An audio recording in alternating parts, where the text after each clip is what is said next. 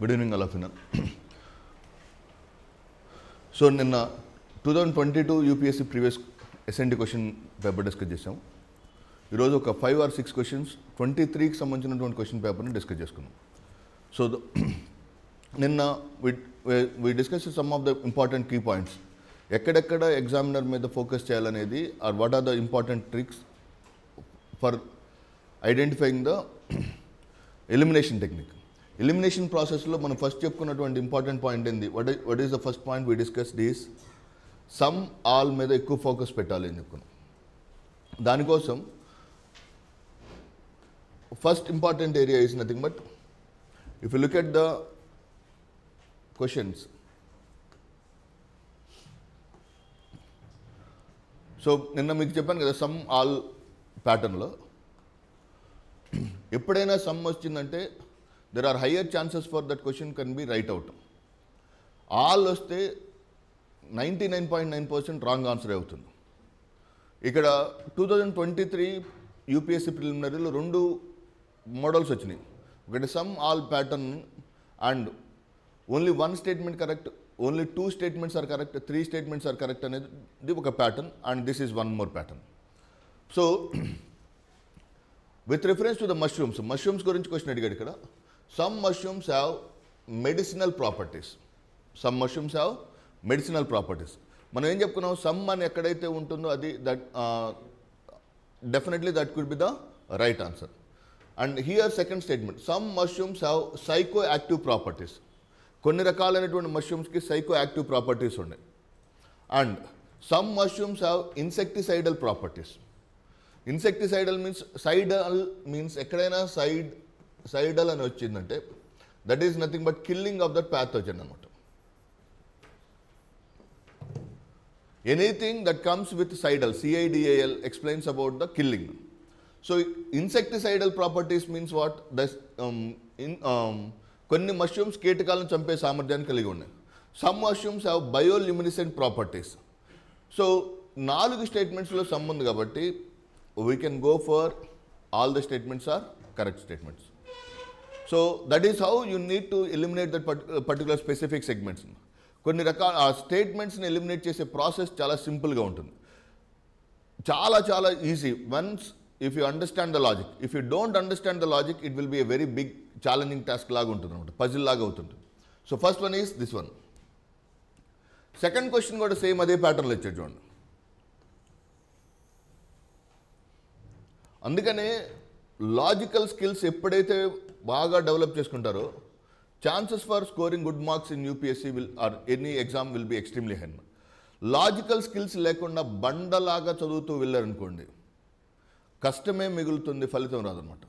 ఒక రాయి ఉంది, రాయిని ఏ నుంచి బీకి తీసుకెళ్లాలని ఉందనుకుందాం. ఆ రాయిని తీసుకెళ్ళడానికి 2 మెథడ్స్ ఉంటాయి. బలంగా ఎత్తి ఒక చోట నుంచి ఏ నుంచి బీకి తీసుకెళ్ళటం ఒకటి, అలా కాకుండా చిన్న టెక్నిక్ ఉపయోగించి ఒక చిన్న ఇన్స్ట్రుమెంట్స్ తోటి if you can roll out that particular stone. So ఇక్కడ కూడా కొన్ని చిన్న ట్రిక్స్ అండ్ టెక్నిక్స్ ఉంటాయి which are extremely useful for your elimination techniques. చూడండి, some micro organisms can grow in environments with temperatures above the boiling point of water. కొన్ని micro organisms 100 degrees centigrade దాటిన తర్వాత కూడా సర్వైవ్ అవుతాయి. Okay, some microorganisms can grow in environments with temperature below freezing point. Some microorganisms can grow in highly acidic, చాలా ఎక్కువ ఆమ్లత్వం ఉన్నటువంటి వాతావరణంలో కూడా పెరగలిగినటువంటి స్వభావాన్ని కలిగి ఉంటాయి. How many statements are correct అంటే డెఫినెట్గా 3. అంటే ఇది అన్ని చోట్ల మ్యాక్సిమం ఉపయోగపడుతుంది. So this is nothing but అంత it's not an easy statement నాన్న. సో అందుకనే మీకు ఎలిమినేషన్ ఏరియాలో as long as you can focus on this all some మీద మాత్రం ఎక్కువగా ఫోకస్ చేస్తే, అంటే తెలుగులో క్వశ్చన్ చదివారు అర్థం కావట్లేదు, లేదా తెలుగులో క్వశ్చన్ చదివిన తర్వాత మీకు if you are not in your position to comfortable, then ఇంగ్లీష్లో ఆ క్వశ్చన్లో సమ్ అని ఎక్కడైనా కనపడిందంటే దెన్ ఎగ్జామినర్ చాలా జాగ్రత్తగా సెంటెన్స్ ఫ్రేమ్ చేసినట్టు ఆ statement that statement can be the right answer అవుతుంది. అలా ఆల్ అని స్టేట్మెంట్ వచ్చిందంటే then it will be definitely wrong answer అవుతుంది. Okay, next one.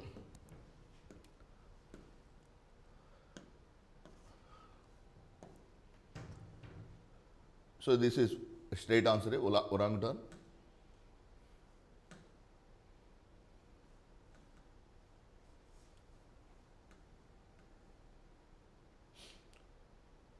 Good on. Following heavy industries: fertilizer plants, oil refineries, steel plants. Green hydrogen mission. So, which of the industries can be used? Fertilizer plants or oil refineries, steel plants లో ఈ మూడిట్లో ఏది green hydrogen ద్వారా పనిచేసేటువంటి industries అంటే we can say fertiliser plants are extremely useful by using green hydrogen. Oil refineries can also use green hydrogen, and steel industries can also use green hydrogen. Next one. Wolbachia method is sometimes talked about with reference to which one of the following. Then the information question. So Wolbachia 23లో వచ్చింది కాబట్టి in 24 equally important topic ante we can say in 2024 equally important topic ante we can say HELA cells. HELA cells ane topic ante 23లో Wolbachia అడిగాడంటే 24లో we can expect examiner is very interested in international related topics. Wolbachia, it is not an Indian related component. HELA cells are Henrietta Lacks cells which are extremely important. We could next classes lo we'll discuss the HELA cells. ఇది చూడండి. నిన్న మనం ఒక concept ఒక topic discuss చేసుకున్నాం గుర్తుందా? Yesterday we discussed about one statement called fractional orbital bombardment system అనే ఒక క్వశ్చన్ మనం మోడల్ క్వశ్చన్ లాగా తీసుకున్నాం గుర్తుందా? Fractional orbital bombardment system.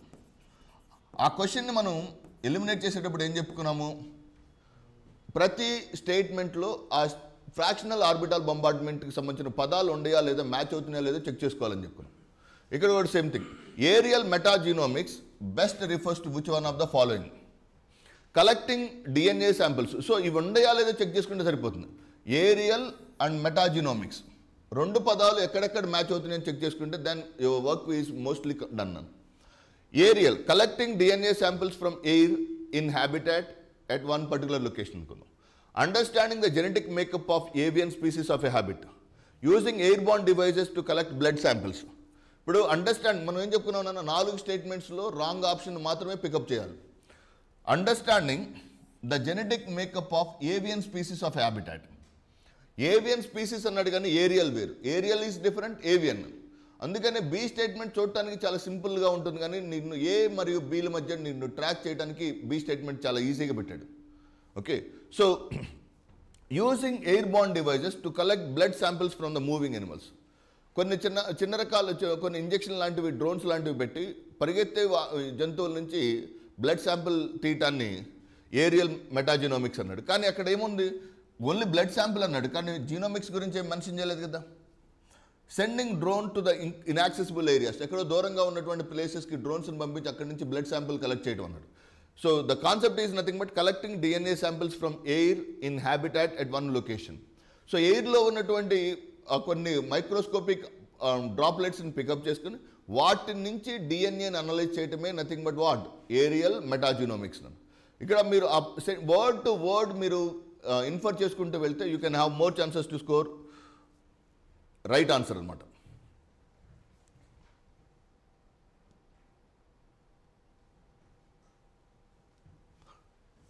So micro satellite DNA is used in the case of which one of the following. ఇక్కడ కూడా same thing నన్ను micro satellite DNA. So the point ఏంటంటే ఎంతవరకు మనకు ఆ స్టేట్మెంట్లో ఉన్న దాన్ని పద్ధతిగా స్టేట్మెంట్ 1, స్టేట్మెంట్ 2, స్టేట్మెంట్ 3 ఆప్షన్లో ఉన్నటువంటి ABCDలతోటి ఎలిమినేట్ చేసుకుంటూ వస్తే then you can have more chances to score the correct answers అనమాట. Okay, let us start our discussion. ఈరోజు we are going to discuss 2 important topic నాన్న. Number 1 is James Webb space telescope. Number 2 is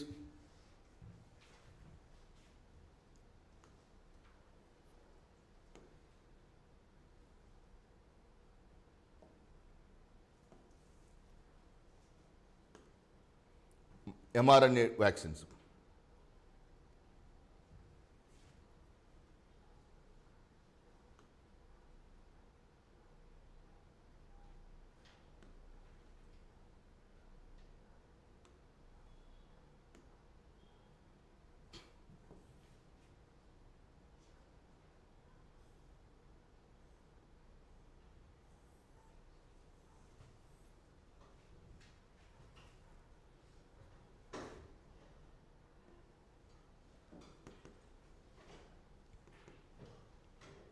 So the topic is James Webb Space Telescope now. So telescopes are very important for your examination point of view. Group 1 preliminary lo gaani, Group 2 lo gaani, most expected topics are nothing but telescopes. So what are the, మీరు ఈ paper చూస్తుంటారు, veterinary assistant exam పేపర్లో కూడా there was a question with reference to the topic called as ఆస్ట్రోసాట్కి సంబంధించి చాలా in depth question అడిగాడు. So 2023 group 1 ప్రిలిమినరీలో కూడా ఈ స్పేస్ టెక్నాలజీ దీనికి సంబంధించినటువంటి క్వశ్చన్స్ని చాలా ఫ్రీక్వెంట్గా మనం చూస్తున్నాం. So hence will discuss the telescopes particularly in the segment called as James Webb Space Telescope now. One of the most powerful or biggest telescope that has ever been launched by human beings is nothing but James Webb Space Telescope. Unit 1 lo under the emerging technologies and frontiers kinda we are discussing these two topics now. What are the two topics we are discussing? Number 1, James Webb Space Telescope. Number 2 is mRNA vaccine technology. What is James Webb Space Telescope? The biggest ever telescope, the biggest telescope that has ever constructed by human beings is nothing but James Webb Space Telescope now. James Webb Space Telescope.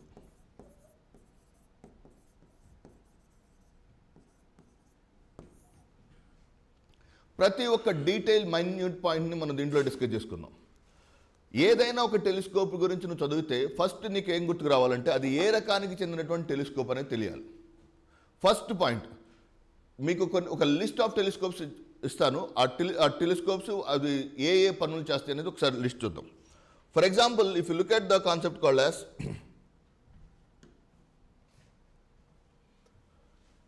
ATHENA, Athena is an X-ray telescope now. Athena is an X-ray telescope. European Union, European Space Agency, to be launched in 2028 now. List raskundam. Athena is the space telescope to be launched by European Space Agency in 2028. Number 2, James Webb Space Telescope.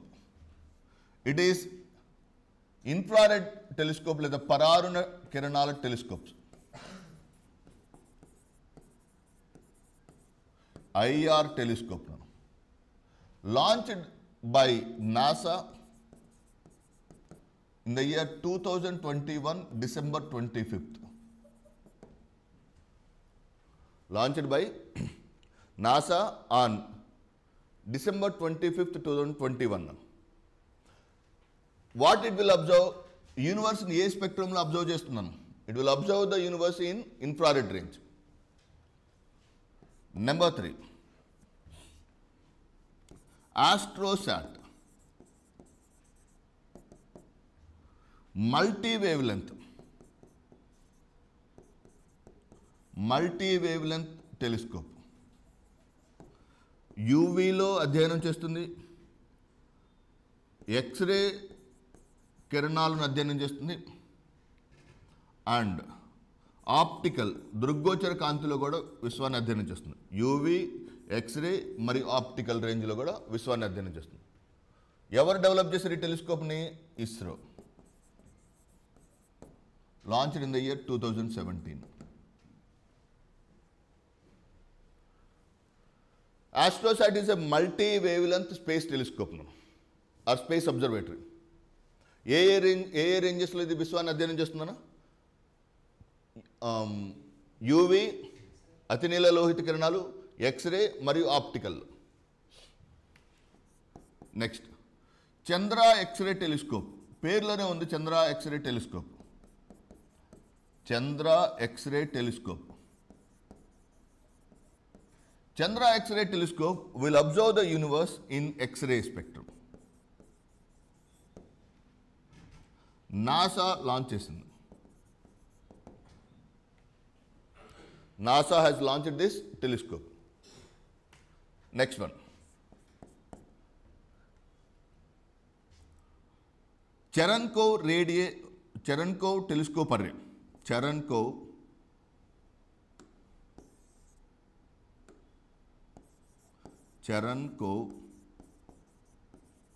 Telescope array. Array అంటే సమూహం. దాదాపుగా 118 టెలిస్కోప్ల సమూహంతో ఏర్పాటు చేసినటువంటి అతిపెద్ద భూమి మీద ఉన్నటువంటి అత్యంత శక్తివంతమైన టెలిస్కోప్ అంటే చెరన్కోవ్. స్పేస్లో లేదా అంతరిక్షంలో ఉన్నటువంటి అత్యంత శక్తివంతమైన టెలిస్కోప్ అంటే JWST. భూమి మీద ఉన్నటువంటి టెలిస్కోప్స్లో అత్యంత శక్తివంతమైన టెలిస్కోప్ అంటే ఏం చెప్పొచ్చునా? చెరన్కోవ్. ఇది చాలా పెక్యులియర్ అండ్ అత్యంత శక్తివంతమైనది. It will observe the universe in gamma rays. Gamma కిరణాల నేపథ్యంలో విశ్వాన్ని అధ్యయనం చేస్తుంది. It is a project of European space agency.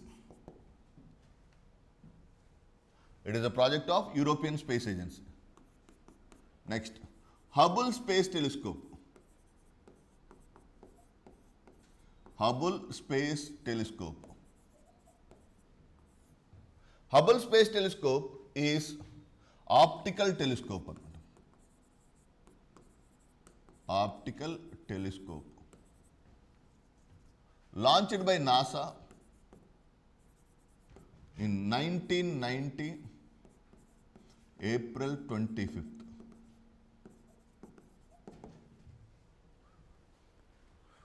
Launched by NASA on April 25th.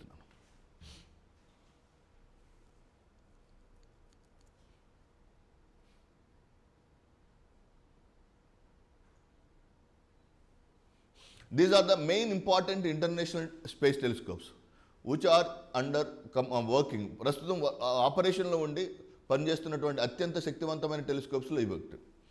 And one more important telescope we can add, EHT. Event Horizon Telescope. It also observes the black హోల్స్ని అధ్యయనం చేస్తుంది. Black holes photo తీసినటువంటి telescope ఎక్స్రేల్లో చిత్రీకరించింది. And launched by Isa and NASA. European space agency and నాసాలు సంయుక్తంగా మొట్టమొదటిసారిగా చూడండి, ప్రపంచంలో మొట్టమొదటిసారిగా ఒక black హోల్ని photo తీసినటువంటి టెలిస్కోప్ అంటే ఏం చెప్పొచ్చు నేను? EHT. ప్రపంచంలోనే అది యాడ్ చేసుకోండి. The first telescope that has pictured the image of a black hole. ఒక బ్లాక్ హోల్ చిత్రాన్ని చిత్రీకరించిన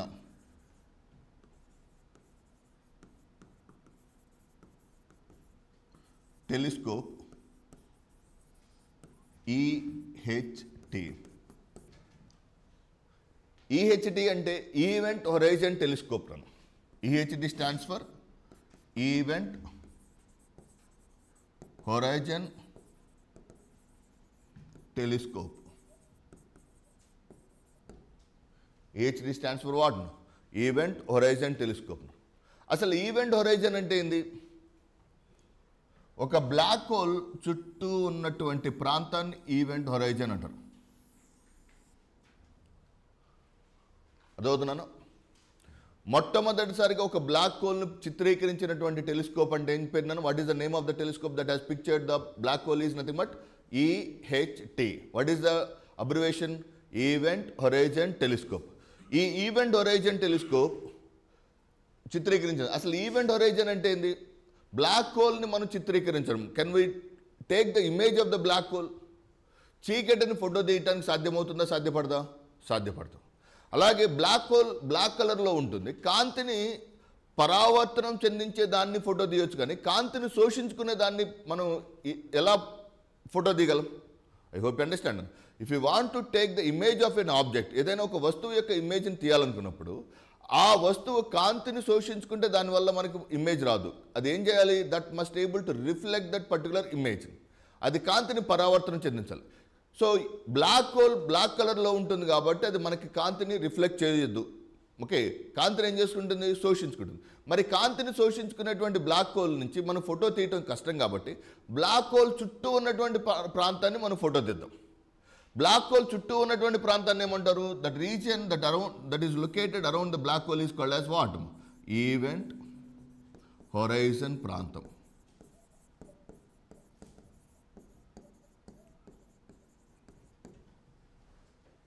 the location around the black hole, black hole చుట్టుపక్కల ఉన్నటువంటి ప్రాంతాన్ని ఏమంటారు? ఈవెంట్ హొరైజన్ ప్రాంతం అంటారు. ఈ ఈవెంట్ అర్థమవుతున్నాను. ఈ ఈవెంట్ హొరైజన్ ప్రాంతంలో కాంతి చాలా బ్రైట్గా ఉండి దాని తర్వాత ఏమవుతుంది మీకు తెలుసు కదా, ఆరిపోయే దీపానికి వెలుగు ఎక్కువ అంటారు. ఎందుకు ఇక్కడ ఆరిపోయే దీపం అంటే ఇక్కడి వరకు మాత్రం బ్రైట్గా వచ్చేస్తుంది, వెంటనే ఏమవుతుంది? Black hole లాగేసుకుంటుంది. కాబట్టి ఎక్కడి వరకు మనకి కాంతిని పరావర్తనం చెందించడానికి అవకాశం ఉంటుందంటే ఈ ఈవెంట్ హొరైజన్ ప్రాంతం వరకు కాంతి పరావర్తనం చెందిస్తుంది. బ్లాక్ హోల్ని మనం చూడలేము, కానీ బ్లాక్ హోల్ చుట్టుపక్కల ఉన్నటువంటి ఈవెంట్ హొరైజన్ ప్రాంతాన్ని చూడగలం. ఈ ఈవెంట్ హొరైజన్ ప్రాంతాన్ని ఫోటో తీస్తే మొత్తం దాని మధ్యలో ఉన్నటువంటి బ్లాక్ హోల్ కూడా వస్తుంది కదా. I hope you understand the concept. So అందువల్ల ఈ ఈవెంట్ హొరైజన్ అనే ప్రాంతం, ఈ ఈవెంట్ హొరైజన్ ప్రాంతానికి సంబంధించి ఫోటో తీయడానికి ఉద్దేశించిన టెలిస్కోప్ కాబట్టి ఈ టెలిస్కోప్ని ఏమన్నా EHT అంటారు. అర్థమైందన్న? ఒక బ్లాక్ హోల్ని మనం ఫోటో తీయటం చాలా కష్టం కాబట్టి బ్లాక్ హోల్ చుట్టూ ఉన్నటువంటి ప్రాంతాన్ని ఫోటో తీయడానికి ఉద్దేశించిన టెలిస్కోప్ కాబట్టి ఈ టెలిస్కోప్ని ఏమన్నారు? Event horizon telescope. మరి ఏ ప్రాంతాన్ని ఈ telescope photo తీస్తుందంటే it has pictured the region called as M87 అనే బ్లాక్ హోల్ని ఫోటో తీస్తున్నాం.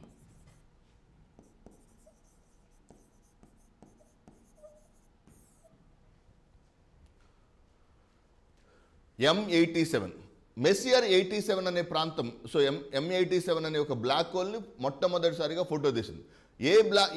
ఏ టెలిస్కోప్ ద్వారా ఫోటో తీశారు? M87 ఈవెంట్ హొరైజన్ టెలిస్కోప్ ద్వారా ఫోటో తీశారు. So I hope you understand అన్న. ఈ ఫోటో తీయటానికి ఈవెంట్ హొరైజన్ రీజన్కి ఈ ఫోటో తీయటానికి ఇది ఉపయోగించినటువంటి technique is VLBI. Black హోల్ని photo తీయటానికి ఈవెంట్ హొరైజన్ టెలిస్కోప్ వాడినటువంటి ప్రిన్సిపల్ పేరు ఏం పేరునా?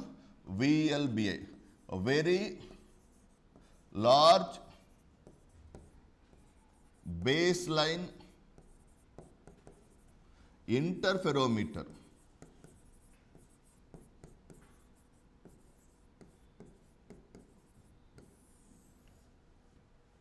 VLBI అంటే ఏంటన్నా? Very large base line interferometer.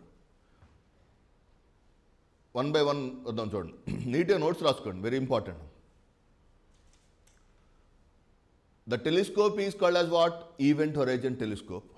ఏం పని చేసింది? M87 అనే ఒక బ్లాక్ హోల్ ఫోటో తీసింది. బ్లాక్ హోల్ ఫోటో తీయటం కష్టం కదా, మరి ఏం చేసింది? బ్లాక్ హోల్ చుట్టూ ఉన్నటువంటి ఈవెంట్ హొరైజన్ ప్రాంతాన్ని ఫోటో తీసింది. ఆ ఈవెంట్ హొరైజన్ ప్రాంతంలో ఫోటో తీసినప్పుడు ఆ ఈవెంట్ హొరైజన్ ప్రాంతంలో నుంచి కాంతి బ్రైట్గా వచ్చేసింది కాబట్టి. సెకండ్ థింగ్ ఈజ్ ఆ ఫోటోని తీయటానికి అది ఉపయోగించినటువంటి టెక్నిక్ పేరు ఏం పేరునా? VLBI. What stands for VLBI?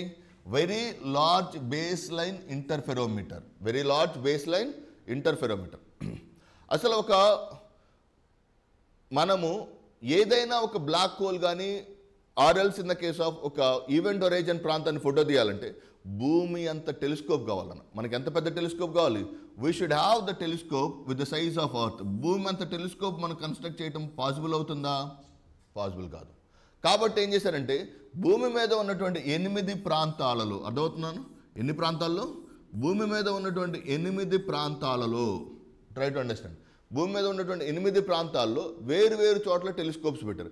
North పోల్లో ఒకటి, సౌత్ పోల్లో ఒకటి, చిల్లీ, ఇట్లా డిఫరెంట్ 8 ప్రాంతాల్లో టెలిస్కోప్స్ పెట్టి ఆ 8 ప్రాంతాల్లో ఉన్నటువంటి టెలిస్కోప్స్ని అవి తీసినటువంటి 8 కూడా ఈవెంట్ హొరైజన్ని క్యాప్చర్ చేస్తుంది. ఒక్కొక్కటి ఒక్కొక్క మొక్క కలెక్ట్ చేస్తున్నారు. ఆ మూడింటిని కలిపినటువంటి టెక్నిక్ పేరు ఏం పేరు? విఎల్బిఐ. విఎల్బిఐ అంటే 8 ఫోటోలు వచ్చినాయి నన్ను. ఆ 8 ఫోటోలు కలపడానికి ఉపయోగించినటువంటి technique is nothing but విఎల్బిఐ. What stands for విఎల్బిఐ నన్ను? Very large base line interferometer. Very large base line interferometer. So I hope you understand the concept నన్ను. Next one.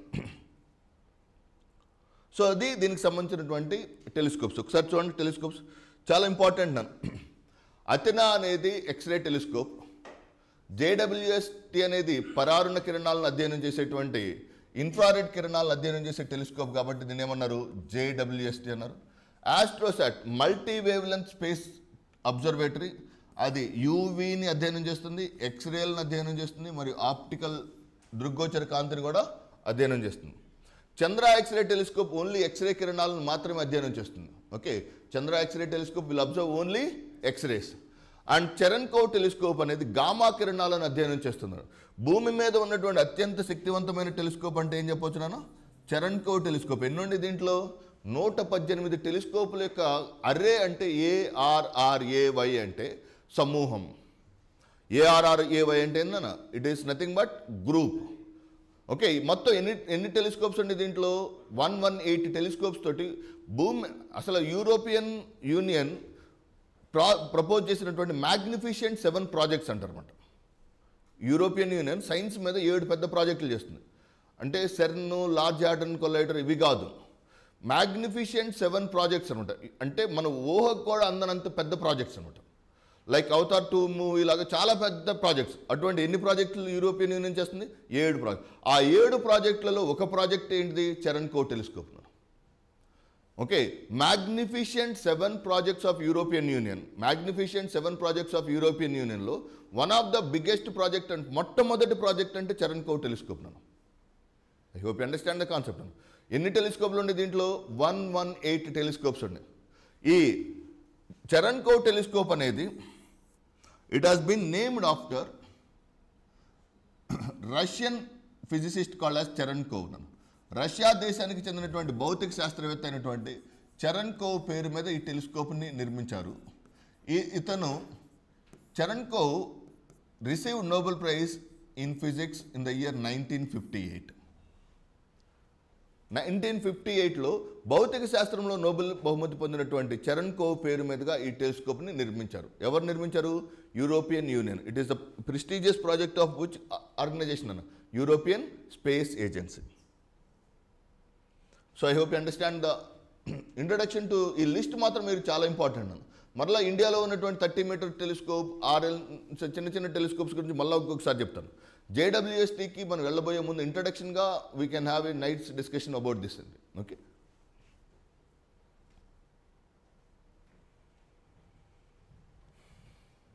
Next telescope is James Webb space telescope.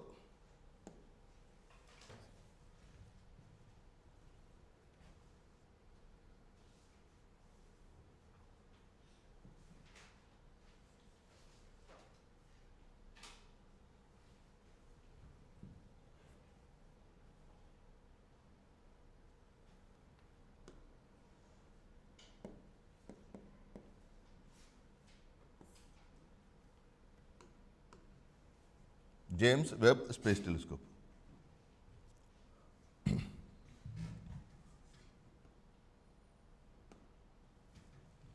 So the earlier name of JWST, పాత పేరు James Webb space telescope యొక్క పాత పేరు NGST.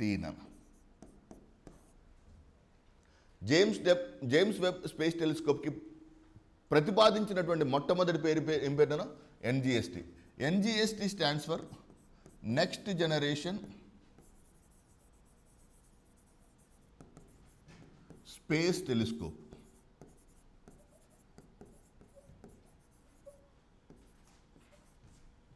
What is NGST?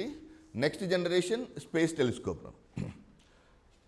అయితే 2001వ సంవత్సరంలో దీని పేరు JWSTగా మార్చారు. ఇంకా ప్రాజెక్ట్ కన్స్ట్రక్షన్లో ఉన్నప్పుడే దీనికి ఏమని పేరు పెట్టారు? JWST అని పేరు పెట్టారు. దానికి ముందు ప్రతిపాదించినటువంటి పేరు ఏం పేరునా? NGST. What is NGST? Next Generation Space Telescope. James Webb space telescope మీద మీకు క్వశ్చన్ వస్తే డెఫినెట్గా స్టేట్మెంట్ బేస్డ్ క్వశ్చన్సే వస్తాయి. నేను ఒక 3 స్టేట్మెంట్లు లేదా 4 స్టేట్మెంట్లు లేదా 5 ఇచ్చి ఈ క్రింది వాటిలో సరైనవి ఏంటివి లేదా సరి కానివి ఏంటివి అని అడగడానికి ఎక్కువ అవకాశం ఉంది.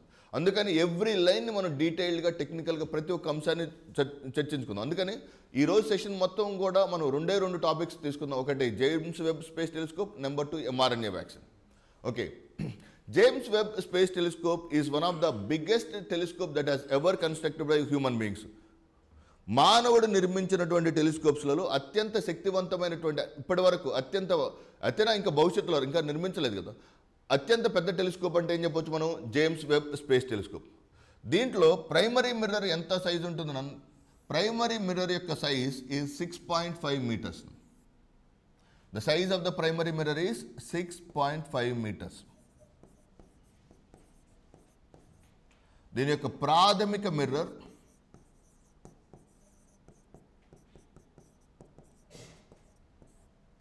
the size of the primary mirror in this telescope is with 6.5 meters. అసలు మొత్తం టెలిస్కోప్ ఒక టెన్నిస్ కోర్ట్ అంత ఉంటుంది నాన్న. అరియానే 5 ఈ టెన్నిస్ కోర్ట్ అంత పెద్ద టెలిస్కోప్ని క్లోజ్ చేసి ఫోల్డ్ చేసుకుంటూ అరియానే 5 అనే రాకెట్ ఈ L2 అనే పాయింట్లోకి పెట్టింది. మనది ఆదిత్య L1 కదా.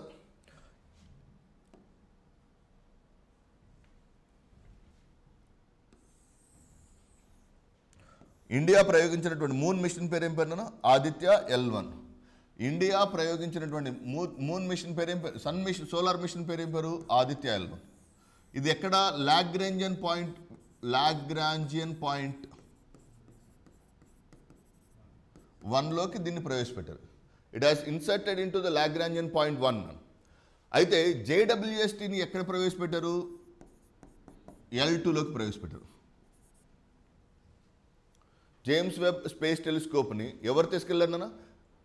అరియానే 5 అనే రాకెట్. ఏ రాకెట్ తీసుకెళ్ళింది? James Webb space టెలిస్కోప్ని అరియానే 5. Name of the rocket is అరియానే 5. ఎక్కడ తీసుకెళ్ళింది? L2 స్థానంలో కూర్చోబెట్టింది. JWSTని తీసుకెళ్ళినటువంటి వాహక నౌక పేరు అరియానే 5. వాహక నౌకలు మీకు ఎగ్జామినేషన్ పాయింట్ ఆఫ్ వ్యూలో చాలా ఇంపార్టెంట్ అన్న. సిలబస్లో ప్రత్యేకంగా ప్రస్తావించాడు మీకు. వాహక నౌకలు అన్నాడు. ఇండియా యొక్క లాంచింగ్ వెహికల్స్ అని ఏం చెప్పలే అక్కడ మనకి. లాంచింగ్ వెహికల్స్ అన్నాడు. లాంచింగ్ వెహికల్స్ అంటే అట్లాస్ V అవ్వచ్చు, అరియానే 5 అవ్వచ్చు, లేకపోతే ఫాల్కన్ 9 రాకెట్ అవ్వచ్చు, స్టార్ షిప్ కావచ్చు, ఏదైనా లాంచింగ్ వెహికల్ అవుతుంది అక్కడ. Okay, I hope you understand the concept అన్న. పాత గ్రూప్ 1 పాయింట్ ఆఫ్ వ్యూలో అయితే అది ఇండియాకి సంబంధించింది. కానీ ఇక్కడ ఇండియా అని ఎక్కడ ప్రస్తావించలేదు. ఏ వాహకను ఒక JWSTని తీసుకెళ్ళిందన్న? అరియానే 5. ఈ అరియానే 5 తీసుకెళ్ళి ఏ ప్లేస్లో కూర్చోబెట్టింది? L2 అనే ప్రాంతంలో తీసుకెళ్ళింది. ఓకే, అండ్ అరియానే 5 తీసుకెళ్ళి L2లో కూర్చోబెట్టినటువంటి జేమ్స్ వెబ్ స్పేస్ టెలిస్కోప్. అసలు ఈ జేమ్స్ వెబ్ అంటే ఎవరు? ఇతని మీద చాలా ఆందోళన జరిగింది అనమాట. So question can be expected అనమాట. ప్రపంచంలో దుర్మార్గుల జాబితాలో చూసుకుంటే హిట్లర్ తర్వాత ఇంకొక 100 స్థానాల తర్వాత కనబడేటువంటి వ్యక్తి ఈ జేమ్స్ వెబ్ అనమాట. అప్పట్లో నాసాకి అపోలో 11 మిషన్కి టైంలో నాసాకి చీఫ్గా ఉన్నాడు. అదే సమయంలో నాసాలో పనిచేసే ఉద్యోగస్తుల్లో ఎవరెవరు ఎల్జీబీటీ ట్రాన్స్జెండర్స్ ఎవరైతే ఉన్నారో, ఓకే, గే, బైసెక్షువల్స్, హోమోసెక్షువల్స్ ఎవరైతే ఉన్నారో వాళ్ళందరినీ కెమికల్ క్యాస్ట్రేషన్ తోటి చంపేపించాడు అనమాట. కెమికల్ క్యాస్ట్రేషన్ అంటే హార్మోన్స్ ఇచ్చి బలమైనటువంటి హార్మోన్లు ఇచ్చి చంపేపించినటువంటి దుర్మార్గుడి పేరు ఏం పేరు? James Webb. ఇతని పేరు మీదకి ఈ టెలిస్కోప్ పెట్టొద్దని అమెరికాలో ఎల్జీబీటీలు అందరూ ఆందోళన చేశారనమాట. నాసా ఏం చెప్పిందంటే మేము ఒక ఇంటర్నల్ కమిటీ చేసుకుంటాం, జేమ్స్ వెబ్ అంత దుర్మార్గుడు కాదని ఒక కమిటీ వేసి వాళ్ళే కమిటీ చేసుకున్నారు. వాళ్ళే రిపోర్ట్ వచ్చింది, జేమ్స్ వెబ్ చాలా సచ్చీలుడు అని చెప్పాను. అక్కడ నాకు ఒక జేమ్స్ వెబ్ గురించి చదివేటప్పుడు ఒక వ్యక్తి గురించి గుర్తుకొచ్చింది అనమాట. Number 1, that person is Allen Turing. Allen Turing కూడా 2వ ప్రపంచ యుద్ధంలో, జాగ్రత్త అర్థం చేసుకోండి, 2వ ప్రపంచ యుద్ధంలో జర్మనీ మీద బ్రిటన్ గెలవటానికి ఒకే ఒక్క వ్యక్తి కారణం. ఆ వ్యక్తి పేరు అలెన్ ట్యూరింగ్ అనమాట. 2వ ప్రపంచ యుద్ధంలో అలెన్ ట్యూరింగ్ ఏం చేశాడంటే 2వ ప్రపంచ యుద్ధం ప్రారంభం అవ్వగానే వర్సైల్స్ ట్రీటీ మొదటి ప్రపంచ యుద్ధం అయిపోయిన తర్వాత వర్సైల్స్ ఒప్పందం జరిగింది కదా. వర్సైల్స్ ఒప్పందం ప్రకారం జర్మనీ ఎంతమంది సైనికులు కలిగి ఉండాలి? 1,00,000 మందిని మాత్రమే కలిగి ఉండాలి. 1,00,000 కన్నా ఎక్కువ సైనికులు ఉంటే Germany will never be in a position to win అనమాట. అసలు మొత్తం దాడి చేసి చంపేస్తారు. అందుకని 1,00,000 మంది సైనికులు ఉన్నారు. వాళ్ళు 1934 నుంచి రెడీ అవుతూ వచ్చారనమాట. వాళ్ళు టెక్నాలజీని వాడుకోవాలనుకున్నారు. ఒక మోర్స్ కోడ్ అనే ఒక code machine కనుక్కున్నారన్నమాట. Morse code machine కనుక్కొని ఏం చేశారు, ఎక్కడెక్కడ బాంబు వేయాలో ఆ యుద్ధ విమానం నడిపేతానికి సంకేతాలు పంపిస్తారు. ఫలానా ఎక్స్ అనే ప్లేస్లో బాంబు వేయమంటారు. అక్కడ వీళ్ళు ఆల్రెడీ సైనికులు, జర్మన్ సైనికులు కాచుకొని ఉంటారు. ఎప్పుడైతే బాంబు పడుతుందో ఫ్రాన్స్ సైనికులు చెల్లాచెదరవుతారు. అప్పుడు వీళ్ళు లోపలికి ఎంటర్ అయిపోతారు అనమాట. సో జర్మనీ వారానికి ఒక దేశం చొప్పున గెలవటానికి కారణమైంది ఏంటంటే మోర్స్ కోడ్ మిషన్. అంటే దాన్ని డీకోడ్ చేయాలంటే కొన్ని 100 సంవత్సరాలు పడుతుంది. అయితే విన్స్టన్ చర్చిల్ ప్రధాని అయిన తర్వాత ఈ మోర్స్ కోడ్ మిషన్ని డీకోడ్ చేసే ప్రాజెక్ట్ని అలెన్ ట్యూరింగ్కి అప్పచెబుతాడు. ఈ డీకోడింగ్ చేయడానికి అతను ఒక పెద్ద కంప్యూటర్ 1942లో అప్పట్లో ఉన్నటువంటి ఒక కంప్యూటర్ టెక్నాలజీని ఉపయోగించి, ఒక కంప్యూటర్ లాంటి దాన్ని ఉపయోగించి మొత్తం డీకోడ్ చేస్తారనమాట. ఎప్పుడైతే డీకోడ్ చేశాడో, మోర్స్ కోడ్ మిషన్ డీకోడ్ అయిన తర్వాత నుంచి జర్మనీ ఓటమి ప్రారంభమైందన్నమాట. మోర్స్ కోడ్ ఉన్నంతకాలం జర్మనీ విజయం వైపుకి వెళ్ళింది. ద రీజన్ అయితే ఈ అలెన్ ట్యూరింగ్ హోమోసెక్షువల్ అనే నెపంతో అతన్ని కూడా కెమికల్ క్యాస్ట్రేషన్తో చంపేశారనమాట. ద మెయిన్ పాయింట్ ఇక్కడ ఏంటంటే ఆ 1940, 1950, 1960 దశకాల్లో ఈ అరాచకం చాలా ఎక్కువగా ఉండేది. సో ఈ లెస్బియన్, ట్రాన్స్జెండర్, బైసెక్షువల్ ఇష్యూస్ చాలా సీరియస్గా ఉండేవి. ఈ అలెన్ ట్యూరింగ్ని ఫాదర్ ఆఫ్ మోడర్న్ కంప్యూటింగ్గా పిలుస్తారు అన్నమాట. Father of modern computing. ఈ అలెన్ ట్యూరింగ్ పేరు మీదుగా 2023 డిసెంబర్లో జరిగినటువంటి ఆర్టిఫిషియల్ ఇంటెలిజెన్స్ సేఫ్టీ సమ్మిట్లో లండన్లో జరిగినటువంటి 2023 డిసెంబర్లో ఏ సదస్సు జరిగింది? ఆర్టిఫిషియల్ ఇంటెలిజెన్స్ సేఫ్టీ సదస్సులో ప్రతి ఒక్కళ్ళు అలెన్ ట్యూరింగ్ పేరు మీద, అంటే ఎక్కడైతే ఆ మోర్స్ కోడ్ మిషన్ని డీకోడ్ చేశాడో ఆ పార్క్లోనే ఈ ఏఐ సేఫ్టీ సదస్సు జరిగిందండి. Okay, are getting my point? 2023 artificial intelligence safety సదస్సు, ఆర్టిఫిషియల్ ఇంటెలిజెన్స్ సేఫ్టీ సదస్సు 2023 ఆర్టిఫిషియల్ ఇంటెలిజెన్స్ సేఫ్టీ సదస్సు ఎక్కడ జరిగింది నాన్న? లండన్లోని బ్లెడ్చీ పార్క్లో జరిగింది. ఏ పార్క్లో జరిగింది? బ్లెడ్చీ పార్క్లో జరిగింది. ఈ బ్లెడ్చీ పార్క్ లేదా బ్లెడ్చీ ఐలాండ్లోనే అలెన్ ట్యూరింగ్ ఆ మోర్స్ కోడ్ మిషన్ని డీకోడ్ చేశాడు. అంటే లింక్ ఎస్టాబ్లిష్ చేసుకోండి, so that you can never forget. So 1 by 1 చూడండి. What is the significance? Father of modern కంప్యూటింగ్గా పిలువబడుతున్నటువంటి Allen Turing పేరు మీదుగా 2023, are you getting my point? 2023లో artificial intelligence safety summit, artificial intelligence safety summit ఎక్కడ జరిగింది? బ్లెడ్చీ పార్క్లో జరిగింది. బ్లెడ్చీ park అనేది ఒక island. ఆ ఐలాండ్లో ఇతన్ని పెట్టి ఎటువంటి ఇబ్బంది లేకుండా విన్స్టన్ చర్చిల్ ఐడెంటిఫై చేశాడు. అయితే దురదృష్టవశాత్తు విన్స్టన్ చర్చిల్ ఎలక్షన్స్లో ఓడిపోవటం, నెక్స్ట్ ఎలక్షన్స్లో ఈ అలెన్ ట్యూరింగ్ మీద ఈ కెమికల్ క్యాస్ట్రేషన్ జడ్జిమెంట్ రావటం, అతని హార్మోన్లు చివరికి అతను సూసైడ్ చేసుకుని దాకా చేశారనమాట. సో పాయింట్ ఏంటంటే ఆ రోజున ఉన్నటువంటి పరిస్థితులు మీరు అర్థం చేసుకోండి. ఓకే, మొత్తం ఇంటర్లింక్ చేసుకుంటూ వస్తున్నాను. So James Webb is the farmer administrator of NASA. నాసాకు మాజీ అధ్యక్షుడు. ఎప్పుడు అపోలో 11 అనే ఒక మిషన్ కదా, మూన్ మీదకి అపోలో 11 ఎప్పుడైతే వెళ్ళిందో, అపోలో 11 అనే మిషన్కి ప్రాజెక్ట్ డైరెక్టర్ ఎవరు పనిచేశాడు మనం? ఆ టైంలో నాసాకు అధ్యక్షుడిగా ఉన్నాడు కాబట్టి అతని గౌరవార్థం ఈ జేమ్స్ వెబ్ స్పేస్ టెలిస్కోప్ పెట్టారు.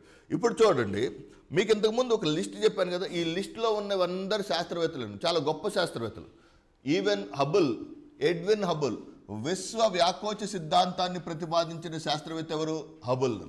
ఎడ్విన్ హబుల్ ఏం చెప్పాడు? What is the theory of Edwin Hubble? Edwin Hubble చెప్పింది ఏంటంటే విశ్వం వ్యాకోచిస్తుందని చెప్పాడు. ఏం చెప్పాడు? విశ్వ వ్యాకోచ సిద్ధాంతాన్ని ప్రతిపాదించాడు. Expansion rate of the universe, విశ్వ వ్యాకోచ సిద్ధాంతాన్ని ప్రతిపాదించాడు. నెక్స్ట్ జేమ్స్ వెబ్ చాలా గొప్ప జేమ్స్ వెబ్ తప్ప మిగతా అందరూ గొప్పవాళ్ళే. నన్ను అథెనా గ్రీక్ దేవత పేరు. AstroSat Chandrasekaran, Subrahmanyam Chandrasekaran, Charan CoV, event horizon reason. ప్రతి ఒక్క దాంట్లో గొప్ప గొప్ప సైంటిస్టుల పేర్లు ఉన్నారు, కానీ ఒక్క జేమ్స్ వెబ్ తర్వాత తప్ప అందరూ ప్రతి ఒక్కళ్ళ పేరు మీద ఒక టెలిస్కోప్ అని ఉంటే everybody is a great person except James Webb అనమాట. So James Webb space telescope అనేది ఏ ప్రాంతంలోకి లాంచ్ చేశారన్న లాగ్రాంజియన్ పాయింట్లో ఉన్నటువంటి లాగ్రాంజియన్ వ్యవస్థలో ఉన్నటువంటి L2లోకి లాంచ్ చేశారు. And this James Webb is one of the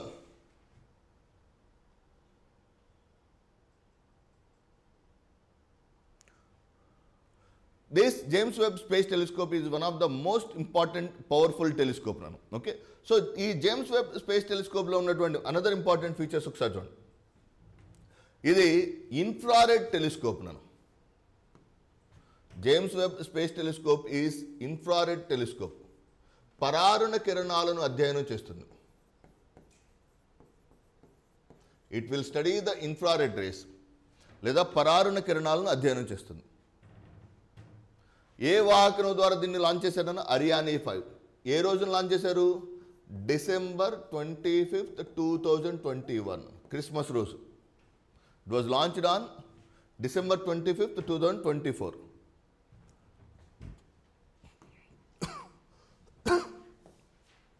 ఇది మీకు చాలా ఇంపార్టెంట్. టైమ్ లైన్ రాసుకోండి, కింద సైడ్ హెడ్డింగ్ ఏం పెట్టుకుంటారంటే టైమ్ లైన్ ఆఫ్ JWST. ఇది మీకు ఎక్కడా దొరకదు కంటెంట్. చూడండి, జేమ్స్ వెబ్ స్పేస్ టెలిస్కోప్ ఏ రోజు నుంచి ఏ రోజు జరిగిందనేది. ఏ రోజును ప్రయోగించాము? వెన్ వి లాంచ్ JWST నా December 25th, 2021 ప్రయోగించాం కదా. ఎన్నో రోజున సన్షీల్డ్ ఓపెన్ అయింది? 7వ రోజున అనుకుందాం. 25 + 7 days. Okay, January 1st. Next secondary mirror. దీని తర్వాత సెకండరీ మిర్రర్ ఎన్ని రోజులకు ఓపెన్ అయింది? 3 రోజులకి సెకండరీ మిర్రర్ ఓపెన్ అయింది.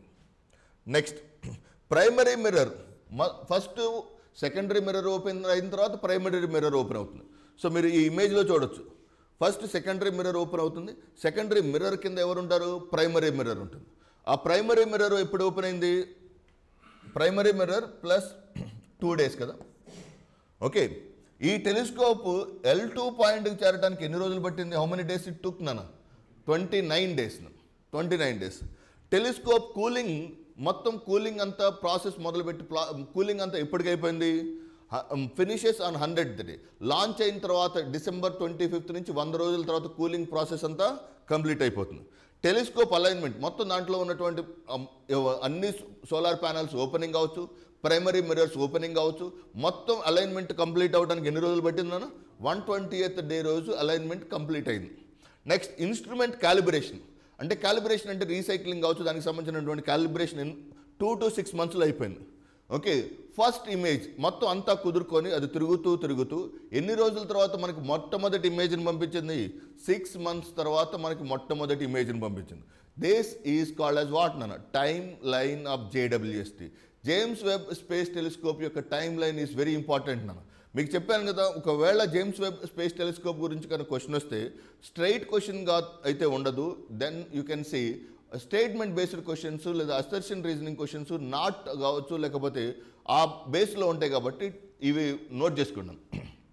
లాంచ్ చేసిన డేట్ ఎప్పుడన్నా? December 25th, 2021. December 25th, 2021.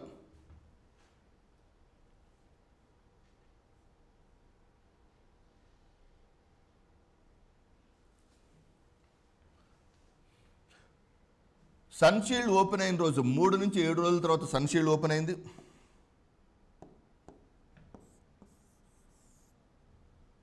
Next 10 రోజుల తర్వాత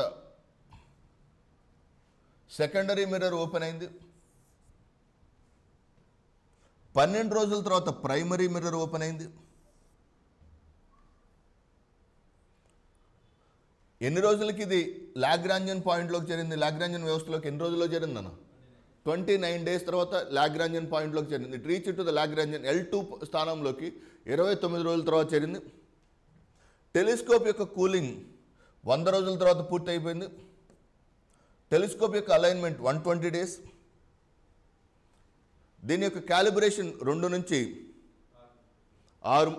2 to 6 months. First image of the spectra, ఇది తీసినటువంటి మొట్టమొదటి ఇమేజ్ కావచ్చు, స్పెక్ట్రమ్ కావచ్చు, ఎన్ని రోజుల తర్వాత వస్తుందన్న 6 months తర్వాత వస్తుంది. Okay, so this is called as what now time line of JWST అని రాసుకోండి.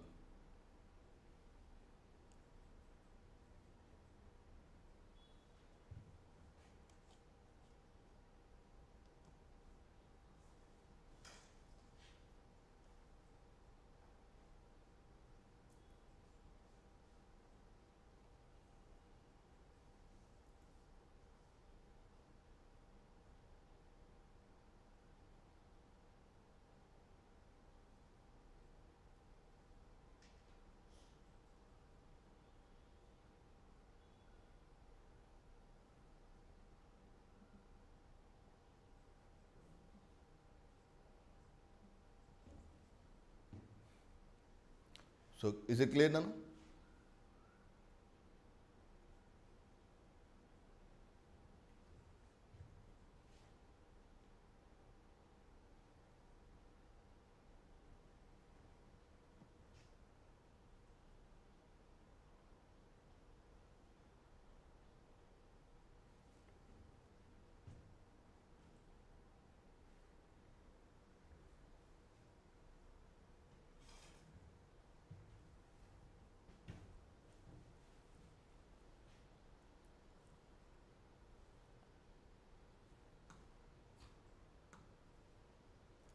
Next one. Observations of the James Webb Space Telescope. Webb will be the premier observatory of the next decade. Webb will be the premier observator of the next decade, serving thousands of astronomers worldwide. ప్రపంచవ్యాప్తంగా thousands of astronomers కి serve చేస్తుంది. It will study every phase in the history of the universe. So we can say scientific objectives of JWST అని రాసుకున్నాను. So, scientific objectives of JWST. JWST యొక్క శాస్త్రీయ లక్ష్యాలు.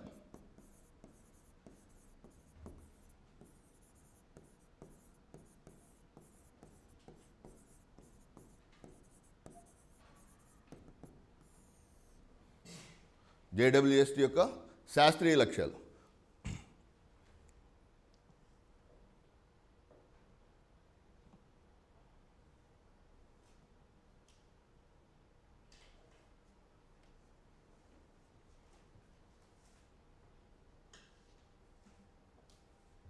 Number 1, విశ్వం యొక్క ప్రతి దశను అధ్యయనం చేయడానికి దోహదం చేస్తుంది. విశ్వం యొక్క ప్రతి దశను అధ్యయనం చేస్తుంది.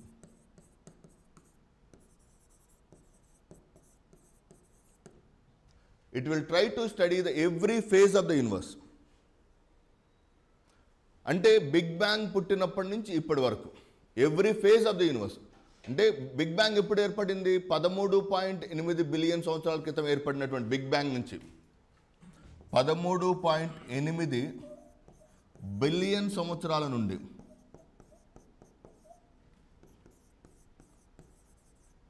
జరిగిన ప్రతి దశను ఇది అధ్యయనం చేస్తుంది.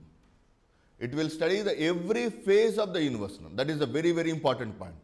ఓకే, సో బిగ్ బ్యాంగ్ అంటే విశ్వం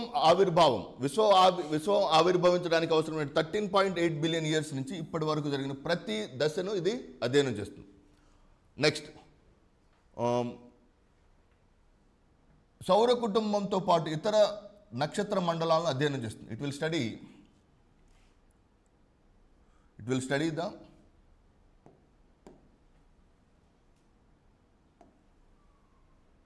సౌర కుటుంబంతో పాటు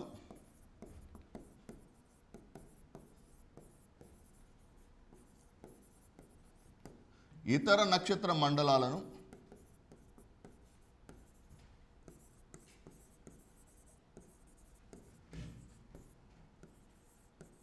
ఇది గుర్తిస్తుంది.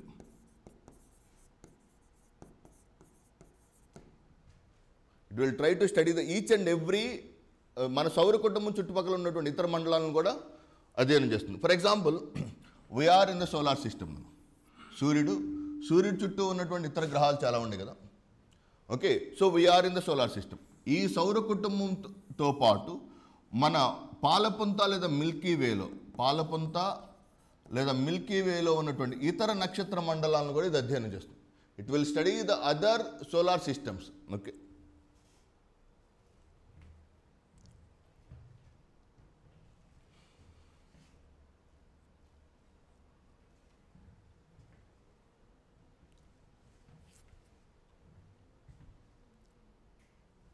Next one.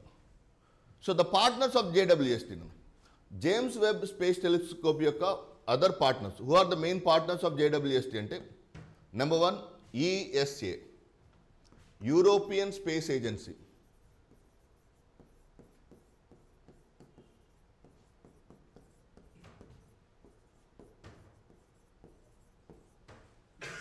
European space agency. Number 2 Canadian space agency.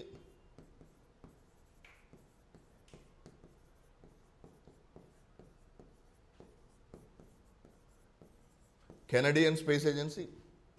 And number 3 NASA. What are the main partners of JWST?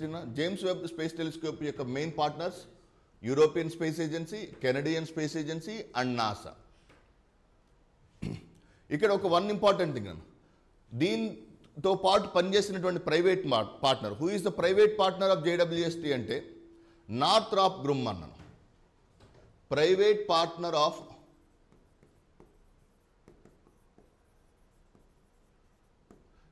JWST, నార్థ్రాప్ గ్రుమ్మన్.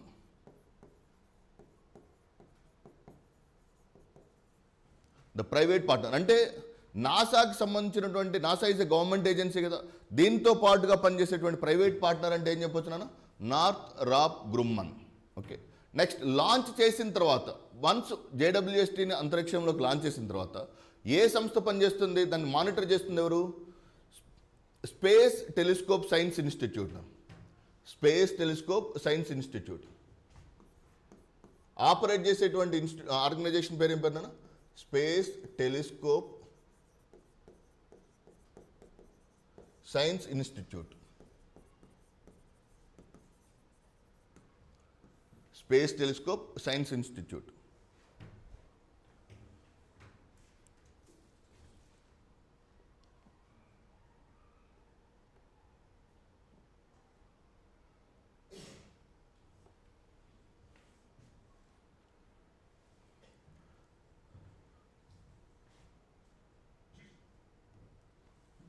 Next, JWSTలో ఉపయోగించినటువంటి నూతన సాంకేతికత, టెక్నాలజీ ఇన్వాల్వ్డ్ ఇన్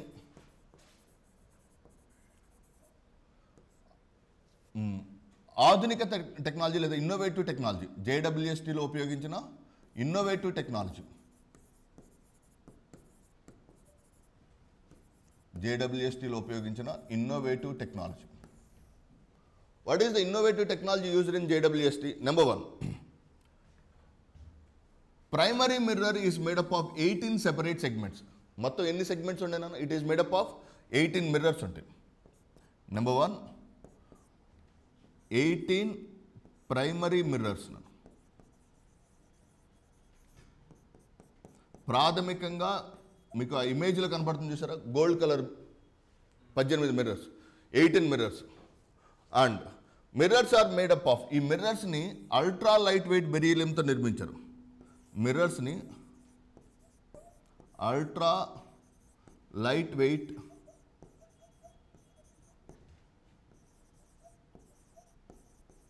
బెరీలియంతో నిర్మించారు.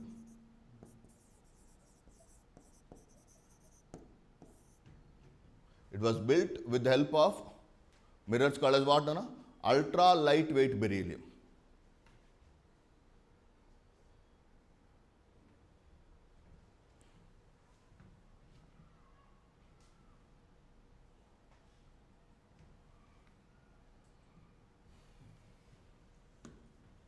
Next. The telescope లో 4 instruments ఉన్నాయమ్మా. JWST is made up of 4 scientific instruments. Number 1 NIRCam, NIRSPEC, MIRI and FGS. NIRCam అంటే near infrared camera.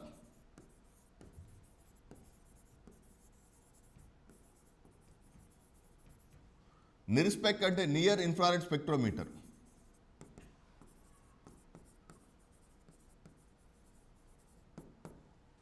MIRI mid infrared instrument. FGS fine guidance censor.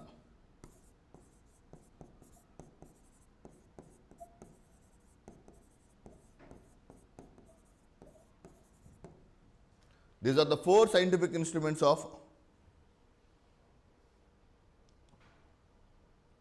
JWST. James Webb space టెలిస్కోప్లో ఉన్నటువంటి 4 శాస్త్రీయ పరికరాల పేర్లు ఏమిటన్నాను? NIRCam, NIRSPEC, MIRI, FGS. ఇక్కడ మీరు కామన్గా IR చూడొచ్చు. What is IR? Infrared.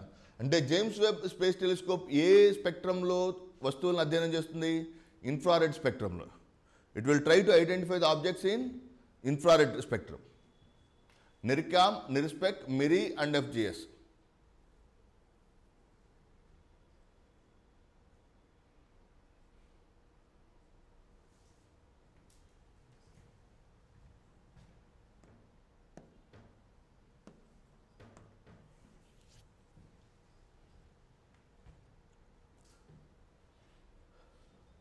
Number 1. First one is NIRSPEC. NIRSPEC stands for Near Infrared Spectrometer. Near Infrared Spectrometer. అంటే spectrometer వేరు, కెమెరా వేరు, సెన్సార్ వేరు. ఫోటోలు తీస్తే దాన్ని ఏమంటాము? కెమెరా అంటాం. స్పెక్ట్రమ్ని అధ్యయనం చేస్తే దాన్ని ఏమంటాము? స్పెక్ట్రోమీటర్ అంటాం. వాటిని సెన్సింగ్ చేసే దాన్ని ఏమంటారు? సెన్సార్ అంటాం. ఓకే, సో రెండు కలిపి ఉంటే we call it as Miri. చూడండి, NIRSPEC యొక్క యూనిక్ ఫీచర్ ఏంటంటే 100 ఆబ్జెక్ట్స్ సైమల్టేనియస్లీ, ఏకకాలంలో 100కు పైగా వస్తువులను గుర్తించగలిగిన సామర్థ్యం ఉంటుంది. NIRCam, NIRSPEC ఏకకాలంలో 100కు పైగా వస్తువులను లేదా ఆబ్జెక్ట్స్ను గుర్తించగలదు.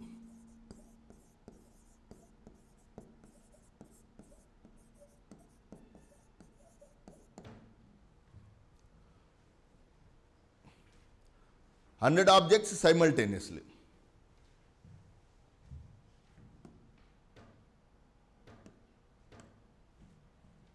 Next.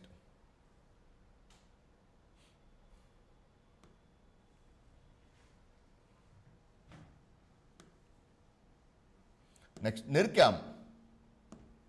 What is NIRCam? NIRCam గాని NIRSPEC గాని చూడండి. NIRCam or NIRSPEC. Both will observe the universe in 0.6 to 5 microns రేంజ్లోనే identify చేస్తుంది. ఇది చాలా ఇంపార్టెంట్ పాయింట్. NIRCam కానీ NIRSPEC కానీ విశ్వాన్ని ఏ ఫ్రీక్వెన్సీలో, ఏ వేవ్ లెంత్లో ఐడెంటిఫై చేస్తాయి? They try to identify the universe in 0.6 to 5 microns. 0.6 నుంచి 5 microns రేంజ్లో ఉన్నటువంటి దాంట్లో విశ్వాన్ని, ఇన్ఫ్రారెడ్ రేస్ని ఇది గుర్తించగలుగుతుంది. 0.6 to 5 microns.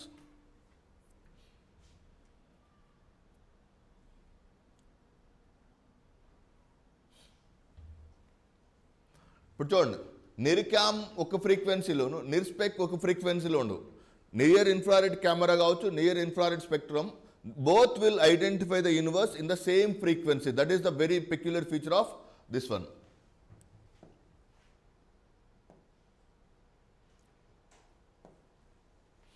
నెక్స్ట్, NIRCamకు ఉన్నటువంటి వన్ మోర్ ఇంపార్టెంట్ థింగ్ ఏంటంటే It can identify the faint objects around the bright objects. For example, ఒక బ్రైట్ ఆబ్జెక్ట్ ఇలా ఉందనుకుందాం, సన్ ఇలా ఉన్నాడు, ఒక స్టార్, ఒక పెద్ద బ్రైట్ స్టార్ ఉన్నాడు.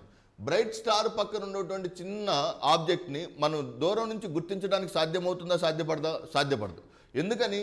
ఫర్ ఎగ్జాంపుల్, నువ్వు సూర్యుడి కళ్ళు చూస్తున్నాను, సూర్యుడి కళ్ళు చూసేటప్పుడు ఆ దగ్గరలో ఉన్నటువంటి చెట్టుని నువ్వు బ్రైట్గా చూడగలుగుతావా? చూడలేవు.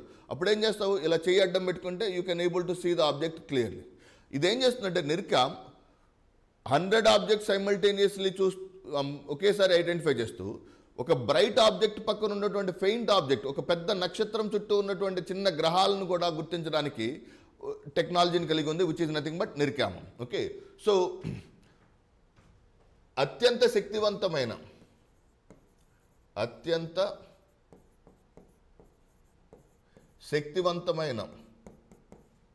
పదార్థం చుట్టూ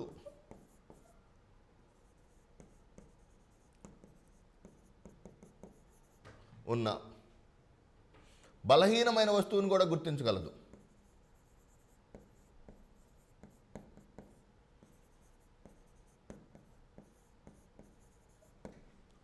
It can able to identify the faint objects around the bright objects.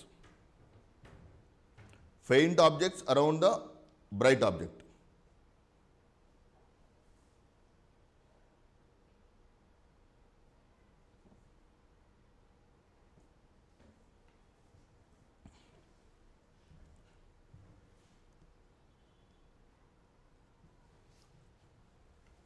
Next one. నిర్స్పెక్, నిర్కామ్. నిర్స్పెక్ కూడా సేమ్ ఫ్రీక్వెన్సీ చూడండి, 0.6 to 5. అది మాత్రం మర్చిపోతుంది. నిర్కామ్ యొక్క ఫ్రీక్వెన్సీ, నిర్స్పెక్ యొక్క frequency both will operate in the same frequency.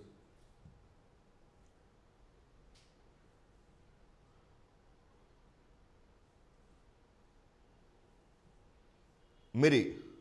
What is మిరీ? Mid infrared instrument. First one ఏం చెప్పుకున్నాను? నిర్కామ్, near infrared camera. Number 2 నిర్స్పెక్, near infrared spectrometer. Number 3 మిరీ. What is మిరీ? Mid infrared instrument.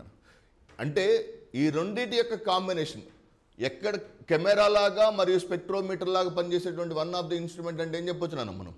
మిరీ. So mid infrared instrument will work as both camera as well as spectrometer. Camera లాగా పనిచేస్తుంది మరియు spectrometer లాగా కూడా పనిచేస్తుంది.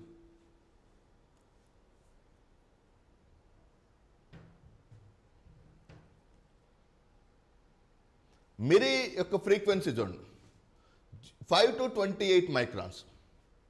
మిరీ, the frequency of మిరీ is 5 to 28 microns. మిరీ frequency is 5 to 28. నిర్కామ్ ఎంత? 0.6 to 5. నిర్స్పెక్ యొక్క frequency ఎంత? 0.6 to 5 microns. Whereas in the case of మిరీ యొక్క ఫ్రీక్వెన్సీ ఎంత? 5 to 28 మైక్రాన్స్.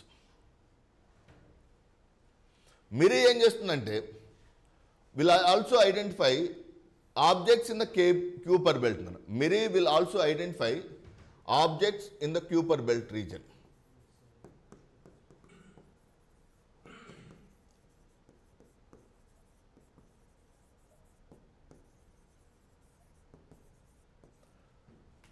మిరీ ఎవరిని అధ్యయనం చేస్తుందనా? క్యూపర్ బెల్ట్లో ఉన్నటువంటి వస్తువులను కూడా ఐడెంటిఫై చేస్తుంది. అసలు క్యూపర్ బెల్ట్ అంటే what is the meaning of Kuiper belt? Kuiper belt అనగా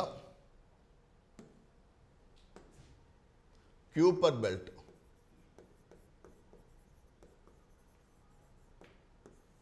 what is the meaning of Kuiper belt? Kuiper belt అంటే సౌర కుటుంబం యొక్క మార్జిన్ని క్యూపర్ బెల్ట్ అంటారు. This is the solar system అనుకోండి.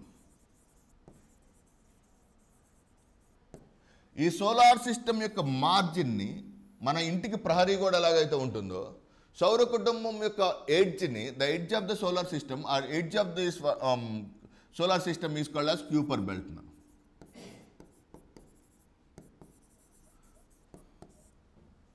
Edge of the solar system. So ఇది 20 astronomical యూనిట్స్ని కలిగి ఉంటుంది. దట్ క్యూపర్ బెల్ట్ యొక్క రేంజ్ ఎంత ఉంటుంది నాన్న? 20 ఆస్ట్రోనామికల్ యూనిట్స్.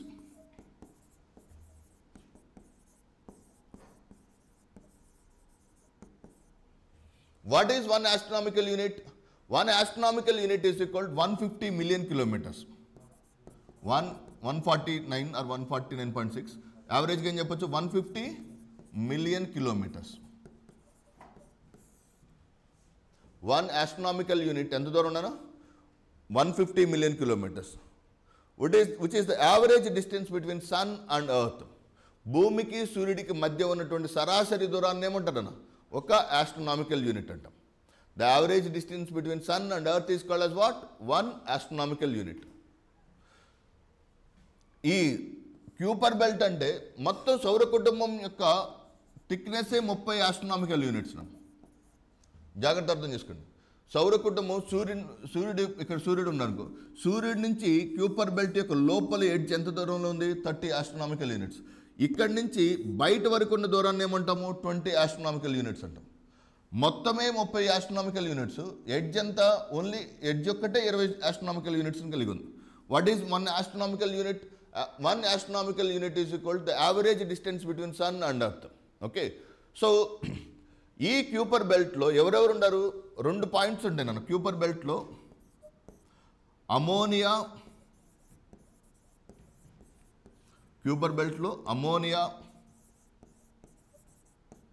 మీథేన్ మరియు నీరు ఘన రూపంలో ఉంటాయి.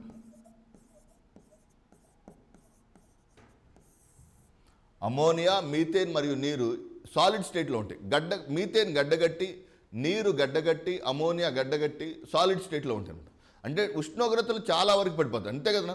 సౌర కుటుంబం బయటకు వెళ్తున్నామంటే సౌరశక్తి యొక్క ప్రభావం ఎక్కువగా ఉంటుందా తక్కువగా ఉంటుందా? తక్కువగా ఉంటుంది. సో తక్కువగా ఉన్నప్పుడు ఉష్ణోగ్రతలు ఎలా ఉంటాయి? చాలా తగ్గిపోతుంది. అక్కడ మీథేన్ కావచ్చు, ఆర్ఎల్స్ in the case of other important components, methane కావచ్చు, అమోనియా కావచ్చు, నీరు కావచ్చు, ఏ రూపంలో ఉంటాయి నాన్న? ఘన రూపంలో ఉంటాయి. ఈ Kuiper బెల్ట్లో we can say హామియా, make మరియు ప్లూటో అనే డ్వార్ఫ్ ప్లానెట్స్ కలవు.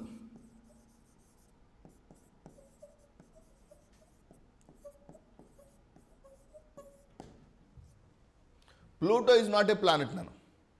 Pluto ప్లానెటా dwarf ప్లానెటా? Dwarf planet. ఎవరు చెప్పారు? హబుల్ స్పేస్ టెలిస్కోప్ చెప్పింది. హబుల్ స్పేస్ టెలిస్కోప్ 1990 జనవరి 25 లాంచ్ చేసినటువంటి హబుల్ స్పేస్ టెలిస్కోప్ అంతరిక్షంలో తిరుగుతూ అసలు ప్లూటోకు ఒక ఆర్బిటే లేదని నిర్ధారించింది. దేనికైనా ఒక నిర్దిష్టమైనటువంటి ఆర్బిట్ లేకపోతే we will never consider it as N planet. Okay, ప్లూటోకి planetary స్టేటస్ని లేకుండా లేదు అని నిర్దాక్షిణ్యంగా చెప్పినటువంటి టెలిస్కోప్ అంటే we can say Hubble space telescope. కాబట్టి Pluto is not a planet, dwarf planet. Pluto కావచ్చు, హామియా కావచ్చు, మేక్ అనే 3 డ్వార్ఫ్ ప్లానెట్స్ ఎక్కడ ఉన్నాయినా? ఈ క్యూపర్ బెల్ట్ ప్రాంతంలో ఉంది. చూడండి, జేమ్స్ వెబ్ స్పేస్ టెలిస్కోప్ అనేది విశ్వంలో ఉన్నటువంటి కొత్త గ్రహాలను, కొత్త నక్షత్రాలను, కొత్త బ్లాక్ హోల్స్ని అధ్యయనం చేయటం, గుర్తించడం, కనుగొనడం మాత్రమే కాదు, సౌర కుటుంబం చివరిలో ఉన్నటువంటి క్యూపర్ బెల్ట్ ప్రాంతంలో ఇంకా ఏమన్నా నిగూఢమైన రహస్యాలు ఉన్నాయో తెలుసుకోవడానికి కూడా దోహదం చేస్తున్నాం. ఓకే, చూడండి, వెరీ సింపుల్ కాన్సెప్ట్. ఇక్కడ 2 ఏరియాస్. నెంబర్ 1, ఆస్టరాయిడ్ బెల్ట్ అని జూపిటర్కి మార్స్కి మధ్యలో ఉన్నటువంటి ఆస్ట్రాయిడ్ బెల్ట్ ఉంది కదా. దాదాపుగా 5 లక్షల ఆస్ట్రాయిడ్స్ ఉన్నాయి, 500,000 ఆస్ట్రాయిడ్స్ ఉన్నాయి అనమాట. ఎక్కడ ఉన్నాయి నాన్న? జూపిటర్కి మార్స్కి మధ్యలో ఉన్నటువంటి ఆస్ట్రాయిడ్ బెల్ట్ కావచ్చు, ఆర్ఎల్స్ in the case of Kuiper belt కావచ్చు. ఈ 2 మన సౌర కుటుంబం యొక్క లక్షణాలను చాలా అద్భుతంగా తెలియదు. అసలు సౌర కుటుంబం ఒక వ్యక్తి మంచోడా చెడ్డోడా లేకపోతే అతను ఎటువంటి వాడు అనేది అతని యొక్క డస్ట్బిన్ చూస్తే తెలుస్తుంది అంటారు కదా. అతను ఏ లైక్స్ ఉంటే, ఏ డిస్లైక్స్ ఉంటే, అతను ఏ వెయిట్ని ఎక్కువగా ఇష్టపడతాడు, నాన్ వెజ్ ఎక్కువ తింటాడా లేకపోతే వీటన్నిటి గురించి తెలుసుకోవాలంటే మనకి ఏముంటుంది? అతని డస్ట్బిన్ చూస్తే తెలుస్తుంది.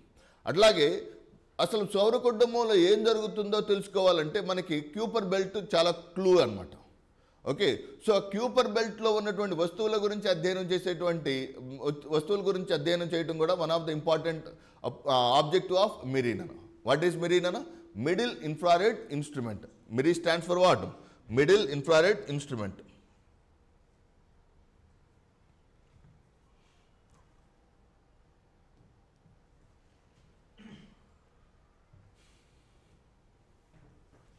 Next.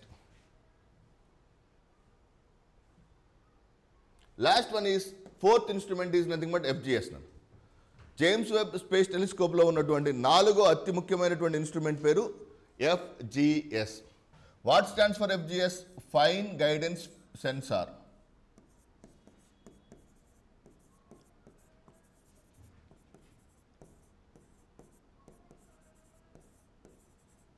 FGS అంటే ఏంటన్నా? Fine guidance censor. What is the meaning of fine guidance censor? Fine guidance censor అంటే మీనింగ్ ఏంటంటే, ఈ స్పేస్ క్రాఫ్ట్ టెలిస్కోప్ అంతరిక్షంలో L2 పాయింట్లో భూమి నుంచి 1.5 మిలియన్ కిలోమీటర్ల దూరంలో భూమి చుట్టూ తిరుగుతుంది. ఆ తిరిగే ప్రాసెస్లో, అర్థమవుతున్నాను, ఆ తిరిగే ప్రాసెస్లో అది ఎవరిని బాగా చూస్తుంది అంటే, దూరంగా ఉన్నటువంటి ఎక్స్ అనే బ్లాక్ హోల్ని చూస్తుందా, వై అనే బ్లాక్ హోల్ని చూస్తుందా, జెడ్ అనే బ్లాక్ హోల్ని చూస్తుందా అనేది ఈ సెన్సార్ ఐడెంటిఫై చేస్తున్నాడు. సో ఇటువైపు చూస్తుంది కాబట్టి ఇది ఇలా తిరుగుతున్నా కూడా దాన్ని మాత్రం అలాగే ఫోకస్ చేసి ఉంచుతున్నమాట. That is why this is called as what? Fine guidance censor. ఇప్పుడు మనం ఇలా పట్టుకొని ఉన్నాం, అది తిరుగుతూ ఉంది. తిరుగుతున్నప్పుడు ఇలా డైరెక్ట్ ఇలాగే వస్తుంది, కానీ దీని యొక్క ఫోకస్ని ఇక్కడ అబ్జర్వ్ చేస్తుందన్నమాట. సో ఆశ్చర్యంగా చూస్తుందంటే, అంటే ఎక్కువగా ఫోకస్ చేస్తుందంటే వెంటనే ఏం చేస్తుంది, అలా ఇలా తిరుగుతున్నా కూడా దాని యొక్క ఓరియంటేషన్ అలా దాని వైపుగానే కేంద్రీకరిస్తుంది. కాబట్టి దాని పేరు ఏం పేరు గుర్తుపెట్టుకోండి, fine guidance censor. What is the name నాన్న? Fine guidance censor. ఇది పూర్తిగా ఆర్టిఫిషియల్ ఇంటెలిజెన్స్ తోటి ఏర్పాటు చేసినటువంటి ఇన్స్ట్రుమెంట్ నాన్న.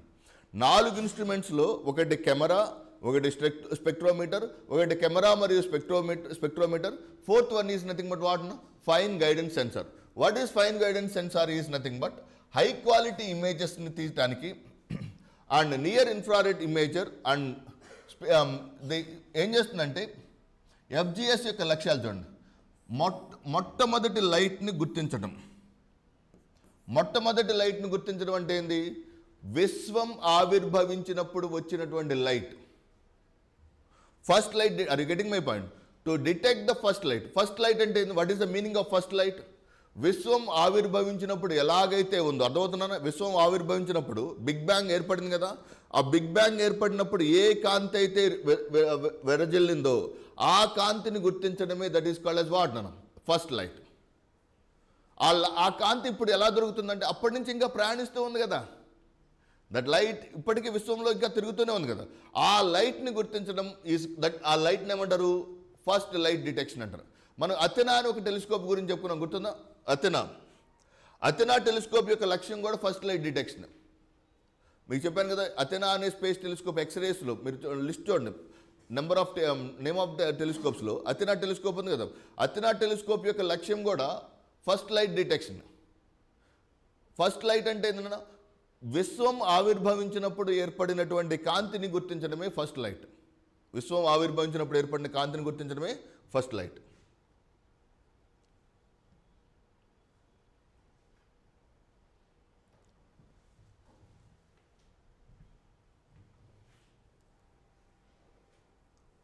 సో ఇది జేమ్స్ వెబ్ స్పేస్ టెలిస్కోప్కి సంబంధించిన సమాచారం. సో ఫ్యూచర్లో దానికి సంబంధించినటువంటి అబ్జర్వేషన్, ఏదన్నా కొత్త బ్లాక్ హోల్ కానీ గెలాక్సీని కానీ అబ్జర్వ్ చేస్తే I will have an update about that particular topic. Next, coming to the second important topic is mRNA vaccine.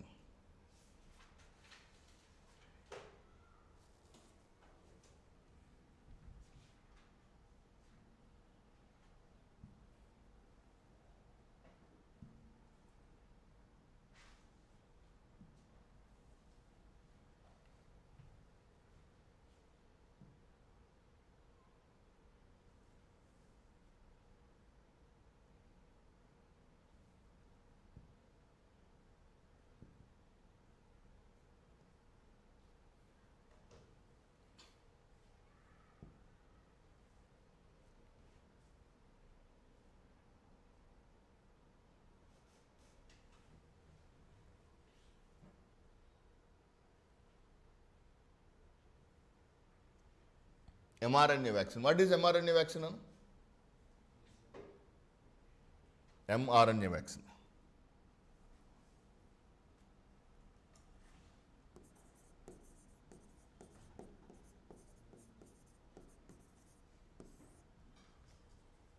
mRNA vaccine. Very important topic for your examination point of view. mRNA stands for messenger RNA.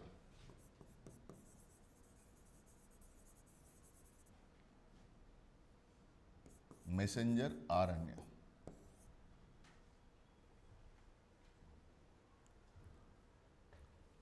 First అసలు ఆర్ఎన్ఏల గురించి discuss చేసుకుందాం. MRNA vaccine అనే కాదు, RNA మీద ఏ ఏ topics మీకు ఎగ్జామినేషన్లో రావడానికి అవకాశం ఉందో చూద్దాం. Number 1 by 1. Number 1, RNA interference technology. What is the first one అన్న? RNA interference technology. Number 2, self amplifying RNA vaccines. Number 3, mRNA vaccines. వీటితో పాటు అసలు what are mRNA, what is RNA, అసలు ఆర్ఎన్ఏ అంటే ఏంటో తెలుసుకున్న తర్వాత, టైప్స్ ఆఫ్ ఆర్ఎన్ఏలు అర్థమైన తర్వాత, దెన్ mRNA వ్యాక్సిన్ అర్థం చేసుకుందాం. mRNA వ్యాక్సిన్ తర్వాత self amplifying RNA vaccine, self amplifying RNA vaccine తర్వాత RNA interference technology. RNA interference technology is a previous question. RNA interference technology is a previous question. Let us have a nice discussion with reference to each and every topic. Okay, అర్థమవుతుందా? RNA ని ఒక separate chapter లాగా discuss చేసుకుంటున్నాం. Okay, దీంట్లో mRNA vaccine ఒక part అంతే. We are trying to conclude each and every topic related with RNA. ఎక్కడో చోట అయితే మనకి RNAకి సంబంధించినటువంటి టాపిక్స్ మీకు ఎగ్జామినేషన్ పాయింట్ ఆఫ్ వ్యూలో చాలా చాలా valuable. Let us see what is RNA.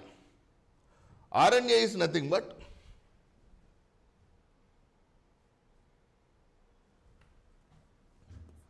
what is RNA? Ribose nucleic acid. RNA అంటే ఏంటన్నా? Ribose nucleic acid. RNA stands for what? Ribose nucleic acid. Okay, structure చెప్తాను చూడండి. అప్పుడు mRNA వ్యాక్సిన్ వాళ్ళకి Nobel prize 2023లో కటాలినో కరికోకి ఎందుకు వచ్చిందో అనేది అర్థం కావాలి మీకు. సో ఆ వర్డ్స్, ప్రతి ఒక్క వర్డ్లో ఉన్నటువంటి మీనింగ్ అర్థం కావాలంటే ఫస్ట్ న్యూక్లిక్ యాసిడ్స్ గురించి డీటెయిల్గా డిస్కస్ చేసుకుందాం. RNA is made up of first DNA. DNA is chemically made up of. DNA అంటే ఏంటి? Deoxy ribose nucleic acid. Deoxy ribose nucleic acid. What is DNA అన్న? Deoxy ribose nucleic acid. RNA అంటే ఏంది? Ribose nucleic acid. అర్థమవుతుందన్నా? Ribose షుగర్లో deoxy ribose sugar ఉంటే దాన్ని DNA అంటాం. Only ribose sugar ఏముంటే దాన్ని ఏమంటాము? RNA అంటాం. సింపుల్, పేరులోనే మనకి చాలా వరకు చాలా కంటెంట్. ఇంతకుముందు లాటిన్ పదాలు, గ్రీక్ వర్డ్స్ ఉండేవి. మీరు చాలా అదృష్టవంతులు అనమాట. ఇప్పుడు దాని అది చేసే పనిని బట్టి డైరెక్ట్ పేర్లు పెట్టేస్తున్నారు. I hope you understand the concept. For example, అంత కాంప్లెక్సిటీ లేకుండా అయిపోయిన సబ్జెక్టు, ఆ పదాన్ని మీరు బ్రేక్ చేసుకుంటే చాలా వరకు మీకు యాడెడ్ అడ్వాంటేజ్ ఉంటుంది. Listen here. So emerging technologies కింద ఇది చాలా ఇంపార్టెంట్. ఇది అర్థం కావాలంటే మనకి అసలు DNA మరియు RNA అంటే ఏంటో చూడాలి. DNA ఒక సెల్ లోపల ఉన్నటువంటి genetic information. The genetic information present in the cell is either in the form of, cell లోపల genetic information is in the form of what? Chromosomes. ఒక సెల్లో న్యూక్లియస్లో జెనెటిక్ ఇన్ఫర్మేషన్ ఏ రూపంలో ఉంటుందన్నా? క్రోమోసోమ్స్లో ఉంటుంది. ఈ క్రోమోజోమ్స్ కలిసి ఉంటే అది బుక్. క్రోమోజోమ్స్ విడిపోయిందనుకోండి, బుక్ విడిపోతే పేపర్లు ఎలాగో, క్రోమోజోమ్స్ అన్వైండ్ అయితే దాన్ని ఏమంటాము? DNA అంటాం. అర్థమవుతున్నాను? Book చూసామనుకో, for example this is a book. ఇది బుక్, ఇది క్రోమోజోమ్. ఇలా కాకుండా ఇది ఒక పేజ్, బుక్ నుంచి పేజ్ తీసామనుకో దాన్ని ఏమంటాము? పేజ్ అంటాము. అలాగే ఇది క్రోమోజోమ్, ఇది DNA. కలిసి ఉన్నప్పుడు అంతా దాన్ని ఏమంటాము? క్రోమోజోమ్. విడిపోతే దాన్ని ఏమంటాము? DNA అంటాం. అంటే రెండు వేరు కాంపోనెంట్స్ ఏం కాదు. అందరూ కలిసిట్టే కుటుంబం, విడిపోతే వ్యక్తులు. DNA అంతా కలిస్తే దాన్ని ఏమంటున్నాము? క్రోమోజోమ్ అంటున్నాం. మొత్తం క్రోమోజోమ్ అంతా స్కాటర్ అయ్యి ఒక్కొక్కటి విస్తరిస్తే దాన్ని ఏమంటాము? DNA అంటాం. Okay, as simple as such. కణంలోని కేంద్రకంలో, అర్థమవుతున్నాను, కణంలోని కేంద్రకంలో chromosomes ఉంటాయి. కణంలోని కేంద్రకంలో క్రోమోజోమ్స్ ఉంటాయి. ఆ క్రోమోజోమ్స్లో జన్యు సమాచారం ఏ రూపంలో ఉంటుంది? డిఎన్ఏ రూపంలో ఉండొచ్చు, ఆర్ఎన్ఏ రూపంలో ఉండొచ్చు. కణంలోని కేంద్రకంలో క్రోమోజోమ్లు డిఎన్ఏ రూపంలో అయినా ఉండొచ్చు, ఆర్ఎన్ఏ రూపంలో అయినా ఉండొచ్చు. దాంట్లో డిఆక్సీ రైబో షుగర్స్ తోటి ఉంటే దాన్ని డిఎన్ఏ అంటాం. ఓన్లీ రైబో షుగర్స్ తోటి ఉంటే దాన్ని ఏమంటారు? ఆర్ఎన్ఏ అంటాం.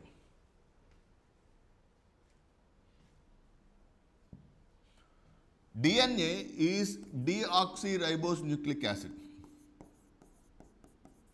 Deoxyribose nucleic acid. What is RNA? Ribose nucleic acid.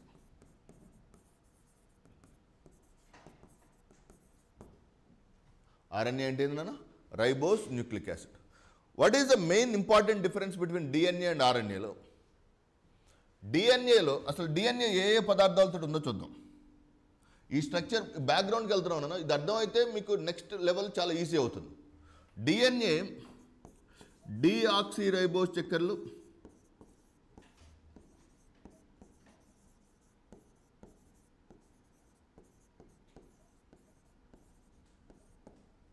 Number 2 నత్రజని క్షారాలు,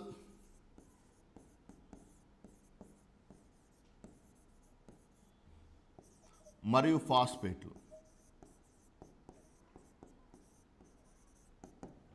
డిఎన్ఏ ప్రధానంగా 3 కాంపోనెంట్స్ని కలిగి ఉంటుంది. ఏమేంటివన్నా? డిఆక్సీరైబోస్ చక్కెరలు, నత్రజని క్షారాలు మరియు ఫాస్ఫేట్లు.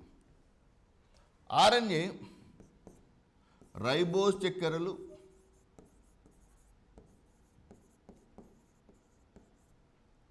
నత్రజని క్షారాలు,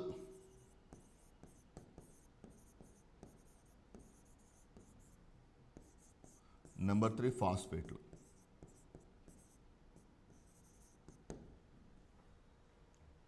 డిఎన్ఏకి ఆర్ఎన్ఏకి ఇక్కడ డిఫరెన్స్ ఏంది? ఇక్కడ డిఆక్సీ రైబోస్ చక్కెర ఉంది, ఇక్కడ ఏ చక్కెరలు ఉన్నాయి? Ribose sugars.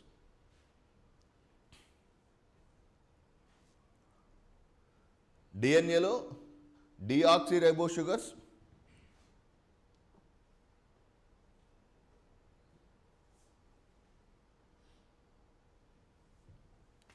Nitrogen bases and phosphates ఉన్నాయి. ఆర్ఎన్ఏలో ribose sugars, nitrogen bases and phosphates. Okay, ఇక్కడ చూడండి, ఎప్పుడైతే డిఎన్ఏలో deoxy ribose sugars, nitrogen bases, phosphates ఉన్నాయో ఈ మూడింటిని కలిపి ఒక న్యూక్లియోటైడ్ అంటున్నాము.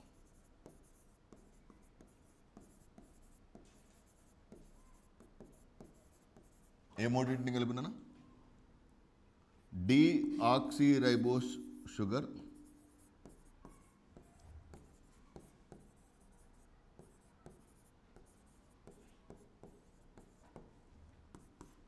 నెంబర్ 2 ఫాస్ఫేట్లు,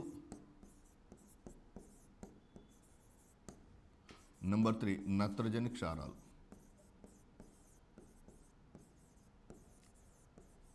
ఈ మూడింటిని కలిపి ఏమంటారు? న్యూక్లియోటైడ్ అంటారు. ఈ న్యూక్లియోటైడ్ నుంచి ఫాస్ఫేట్ తీసేశారు అనుకోండి, మైనస్ ఫాస్ఫేట్, న్యూక్లియోసైడ్ అంటారు.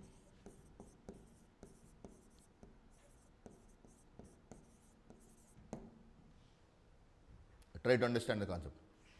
న్యూక్లియోటైడ్ నుంచి ఫాస్ఫేట్ కనుక తీసేస్తే దాన్ని ఏమంటారు? న్యూక్లియోసైడ్.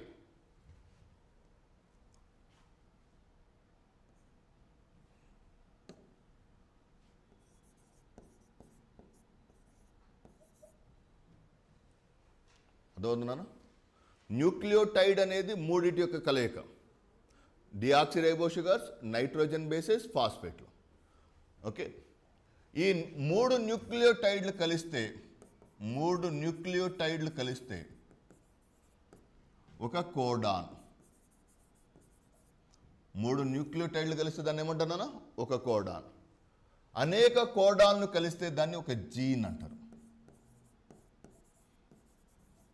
అర్థమవుతుందా? జీన్ అంటే genetic engineering, genetic hereditary, genetic technology అంటే జీన్ అంటే ఏంది? What is మెant by gene? Gene is nothing but, అర్థమవుతున్నా? Gene అనేది ఎక్కడి నుంచి తీసుకోవచ్చు మనం? డిఎన్ఏలో ఈ మూడు కలవటం ద్వారా డిఆక్సిరైబో షుగర్స్, ఫాస్ఫేట్స్, నత్రజని క్షారాలు మూడు కలిస్తే దాన్ని ఏమంటారు? న్యూక్లియోటైడ్ అంటారు. దాన్ని ఏమంటారు? న్యూక్లియోటైడ్. అటువంటి మూడు న్యూక్లియోటైడ్లు కలిస్తే దాన్ని ఏమంటాము? వన్ కోడాన్ అంటాం. మూడు న్యూక్లియోటైడ్లు కలిస్తే దాన్ని ఏమంటారు? వన్ కోడాన్ అంటాం. అనేక కోడాన్లు కలవటం ద్వారా ఏర్పడిన దాన్ని ఏమంటారు? ఒక జన్యువు అంటారు. The combination of several codons, అనేక కోడాన్లు కలవటం ద్వారా ఏర్పడిన దాన్ని ఏమంటారు? ఒక జన్యువు అంటారు. అదవుతుందా? సో అనేక కోడాన్లు కలవటం ద్వారా ఏర్పడిన దాన్నేమో జన్యువు అన్నాము. ఓకే, సో ఈ జన్యువు మనకి ప్రోటీన్లను ఏర్పాటు చేస్తుంది.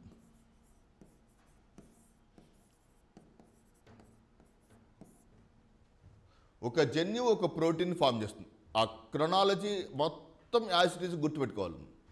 అసలు ఎట్టి పరిస్థితుల్లో పొరపాటు చేయకూడదు, గుర్తుపెట్టుకోండి. Try to understand the intense meaning. What is that? న్యూక్లియోటైడ్లు ఏమేమి కలిస్తే న్యూక్లియోటైడ్లు?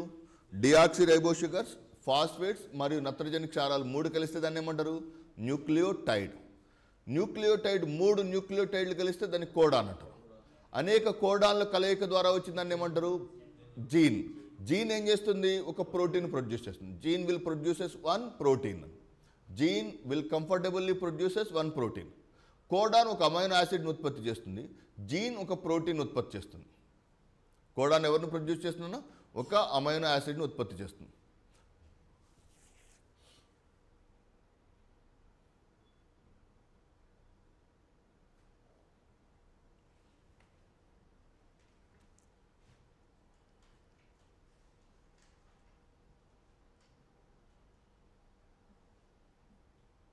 Next one.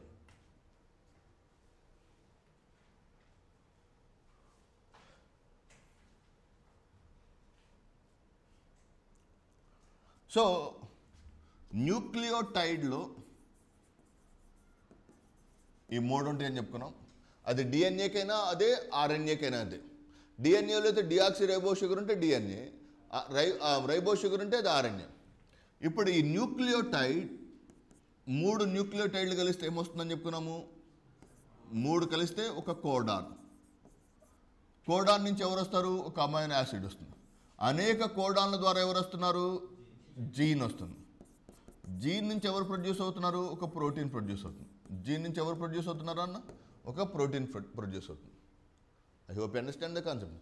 సో ఇటువంటి న్యూక్లియోటైడ్ల ద్వారా మనకి పూర్తి స్థాయిలో మనకి ప్రోటీన్ సింథసిస్ జరుగుతుంది. Okay, we can able to get the proper protein synthesis through this. Next one. ఇటువంటి ప్రోటీన్ సింథసిస్ న్యూక్లియోటైడ్ అంటే మనకి ప్రోటీన్ సింథసిస్, మళ్ళీ మనం తింటున్నాం కదా ప్రోటీన్లు, మళ్ళీ ప్రోటీన్ సింథసిస్ అంటే దానికి ఒక మంచి ఎగ్జాంపుల్ చెబుతుంది. ఒక కాలేజీలో ఉన్న స్టూడెంట్స్, ఒక్కొక్క స్టూడెంట్కి ₹1,00,000 ఫీజు. ఆ ఫీజుని 100 మంది విద్యార్థులు ₹1,00,000 చొప్పున మేనేజ్మెంట్కి కడితే మేనేజ్మెంట్ శాలరీస్ డిస్ట్రిబ్యూట్ చేస్తుందా? స్టూడెంట్స్ డైరెక్ట్గా వెళ్ళి టీచర్లకి శాలరీస్ ఇస్తారా? మేనేజ్మెంట్కి ఇస్తారు. మేనేజ్మెంట్ ప్రతి నెల 12 నెలల పాటు ఎవరెవరికి ఎంతెంత శాలరీ ఇవ్వాలనేది మేనేజ్మెంట్ నిర్ణయించుకొని ఇస్తుంది. అలాగే మన బాడీలో కూడా మనం తిన్న ప్రోటీన్లు అన్నీ డైరెక్ట్గా వెళ్ళి ఎంజైమ్లకి, హార్మోన్లకి వెళ్ళవు. ఎవరు గైడ్ చేస్తారు మనకి బాడీలో? మేనేజ్మెంట్ ఎవరు? జీన్. జీన్ ఏం చేస్తుంది? ఈ ప్రోటీన్లు ఇక్కడికి వెళ్ళండి, ఈ ప్రోటీన్లు ఇక్కడికి వెళ్ళండి, ఈ ఎంజైమ్ల తయారీకి హెల్ప్ చేయండి, ఈ హార్మోన్ల తయారీకి దోహదం చేయండి అని ఎవరు పంపిస్తారు? Jeans పంపిస్తాయి. Okay, so protein synthesis అంటే మీకు అక్కడ ఒక డౌట్ రాకూడదు అనమాట. మనం తిన్నటువంటి ప్రోటీన్లు, what ever the proteins we consume, మనం తిన్నటువంటి ప్రోటీన్లు డైరెక్ట్గా బాడీ అవసరాల కోసం ఉపయోగించబడవు. మనం ఏదైతే ప్రోటీన్లు తింటామో ఆ ప్రోటీన్లు ఒక్కొక్క దశలో, ఒక్కొక్క స్టేజ్లో మనకు ఉపయోగపడతాయి అన్నమాట. They try to help us in various stages. అది దాంట్లో ఉన్నటువంటి main important component. So try to understand this. So ఒక్కొక్క దశలో మనకి వాటి యొక్క ఉపయోగం జరుగుతూ ఉంటుంది, ఒక్కొక్క దశలో దాని యొక్క ఉపయోగం జరుగుతూ ఉంటుంది. I hope you understand the concept. ఇక్కడ పాయింట్ ఏంటంటే ఎంతవరకు మనం ఆ ప్రోటీన్స్ని వినియోగించుకుంటున్నాం అనేది చాలా ఇంపార్టెంట్. ఎవరు గైడ్ చేస్తారు ప్రోటీన్లను? మనం తినేటువంటి ప్రోటీన్లు ఎవరు ఎక్కడ పంపిస్తారు? జీన్ పంపిస్తుంది. ఎవరు పంపిస్తారు నాన్న? జీన్ పంపిస్తుంది. సో జీన్ మనకి ఎక్కడి నుంచి జీన్స్ ఎక్కడి నుంచి వచ్చినాయి? మన తాత ముత్తాతల నుంచి మనకి జీన్స్ వచ్చినాయి కదా. ఆ జీన్స్ కొంతమందిలో క్రొవ్వులు బాగా శోషించుకునే జీన్స్ ఉంటాయి, కొంతమందిలో క్రొవ్వులు బాగా శోషించుకొని జీన్స్ ఉంటాయి.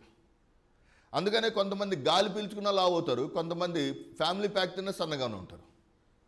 It is nothing but the assimilation. వాళ్ళ శరీరంలో దాన్ని శోషించుకునే సామర్థ్యంలో వచ్చినటువంటి మార్పులు అనమాట. I hope you understand the concept. So ఇక్కడ అలాగే సేమ్ కాన్సెప్ట్లో మనం చూడొచ్చు. The main important component is nothing but ఎంతవరకు అవి మనకు ఉపయోగపడతాయి అనేది. ఓకే, ఎంతవరకు అవి మనకు ఉపయోగపడతాయి. సో ఎంఆర్ఎన్ఏ వ్యాక్సిన్కి, ప్రోటీన్ సింథసిస్కి లేదా ఆర్ఎన్ఏకి. సో ఆర్ఎన్ఏ ఫస్ట్ కంప్లీట్ చేసుకున్నాం కదా. ఆర్ఎన్ఏ ఈజ్ ఆఫ్ 3 types నన్ను. RNA is of 3 types. What are the 3 types of RNAs? mRNA, tRNA and rRNA. What are the 3 types of RNAs? Nana? mRNA, tRNA and rRNA.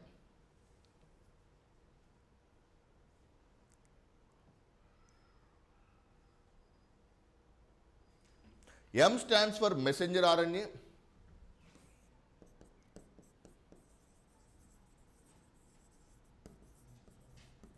T stands for transfer RNA. R stands for ribosomal RNA. M అంటే ఏంటన్నా? Messenger RNA, T అంటే transfer RNA, R అంటే ribosomal RNA. చూడండి ఇక్కడ చాలా important component. ఇది cell లోపల ఎవరున్నారు? న్యూక్లియస్ ఉంది. సెల్ లోపల ఎవరున్నారు? న్యూక్లియస్ ఉంది. ఈ న్యూక్లియస్ లోపల నుంచి are you getting my point? Cell లోపల న్యూక్లియస్ ఉంది. న్యూక్లియస్ లోపల ఎవరున్నారు? DNA ఉంది. DNA ఇప్పుడు ఏం చేయాలి? DNAలో జీన్ ఉంటుంది కదా. జీన్ ఏం చేయాలి? ప్రోటీన్లను తయారు చేయాలి. అదవుతుందా? DNAలో జీన్స్ ఉండే, జీన్స్ ప్రోటీన్స్ని తయారు చేయాలి. ప్రోటీన్లు న్యూక్లియస్లో తయారు కావు. ప్రోటీన్లు ఎక్కడ తయారవుతాయి? రైబోసోముల దగ్గర తయారవుతాయి నాన్న. ప్రోటీన్లు ఎక్కడ తయారవుతాయి నాన్న? రైబోసోముల వద్ద తయారవుతాయి. జాగ్రత్త రండి. సెల్ లోపల న్యూక్లియస్ ఉంది. న్యూక్లియస్ లోపల ఎవరున్నారు? DNA ఉంది. సెల్ లోపల న్యూక్లియస్ ఉంది. న్యూక్లియస్ లోపల DNA ఉంది. ఈ DNA నుంచి జెనెటిక్ ఇన్ఫర్మేషన్, DNA నుంచి జన్యు సమాచారం రైబోజోమ్స్కి ఎవరు తీసుకొస్తారు? mRNA తీసుకొస్తుంది. ఎవరు తీసుకొస్తారు? DNA యొక్క మెసేజ్ని బయటకు తీసుకొచ్చేది ఎవరినన్నా? mRNA. మెసెంజర్ RNA అని ఎందుకన్నారు? It brings the message of the DNA యొక్క సమాచారాన్ని, అర్థమవుతుందా? DNA యొక్క సమాచారాన్ని రైబోజోముల వద్దకు తీసుకెళ్తుంది కాబట్టి దీన్ని ఏమన్నారు? mRNA అన్నారు. Try to understand. DNA యొక్క సమాచారాన్ని రైబోసోముల వద్దకు తీసుకెళ్తుంది కాబట్టి దీన్ని ఏమన్నారన్నా? మెసెంజర్ RNA అన్నారు. ఓకే, ఇక్కడికి రైబోసోమ్స్ ఇక్కడికి వచ్చినాయి. రైబోసోముల దగ్గరికి ఎవరు వచ్చారు ఇప్పుడు? mRNA. ఎవరి యొక్క జన్యు సమాచారాన్ని తీసుకొచ్చిందన్న? DNA యొక్క జన్యు సమాచారాన్ని తీసుకొచ్చింది. ఇక్కడ రైబోసోమ్స్ దగ్గర ఈ mRNA వెళ్ళేటప్పుడు దీనికి కావాల్సినటువంటి అమైనో యాసిడ్స్ రావాలి కదా. mRNAలో ఏముంటాయి? కోడాన్స్ ఉంటాయి. కోడాన్స్ అన్నీ కలిపి ఏమన్నాము? జీన్ అన్నాము. సో ఒక్కొక్క కోడానికి ఒక్కొక్క అమైనో యాసిడ్ రావాలి. ఆ అమైనో ఆమ్లాలని ఎవరు పంపిస్తున్నారంటే tRNA పంపిస్తున్నాం. What is the function of tRNA? It transmits amino acids.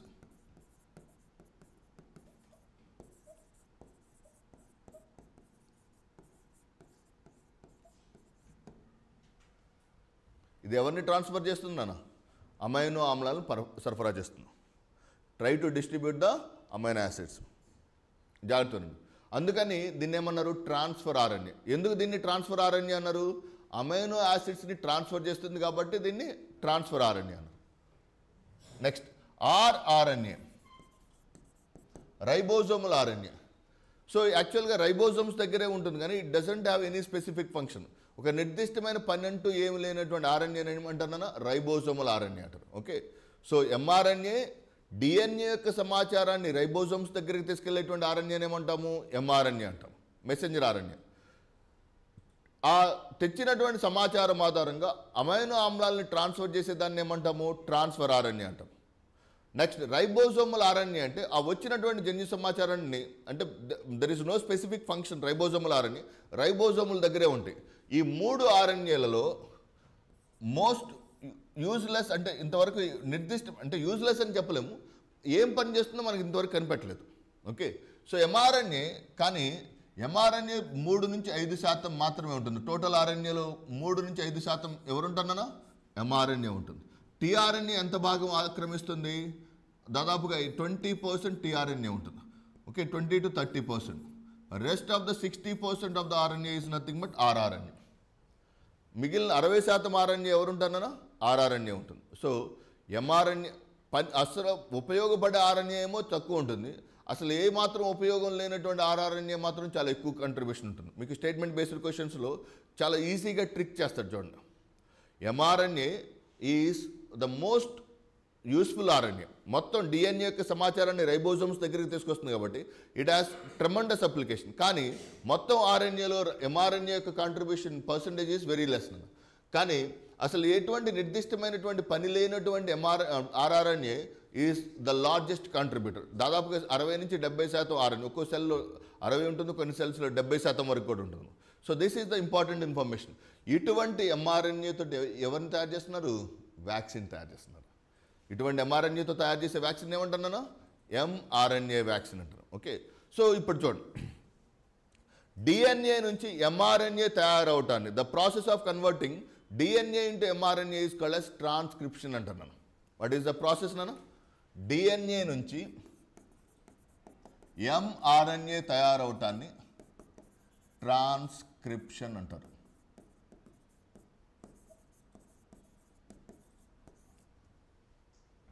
Try to understand. Synthesis of mRNA from the DNA. DNA నుంచి ఎంఆర్ఎన్ఏ తయారయ్యే విధానాన్ని ట్రాన్స్క్రిప్షన్ అంటారు. ట్రాన్స్క్రిప్షన్ అంటారు. ఎంఆర్ఎన్ఏ నుంచి అమైనో ఆమ్లాలు తయారవటాన్ని, ఎంఆర్ఎన్ఏ నుంచి అమైనో ఆమ్లాలు తయారవటాన్ని ట్రాన్స్లేషన్ అంటారు.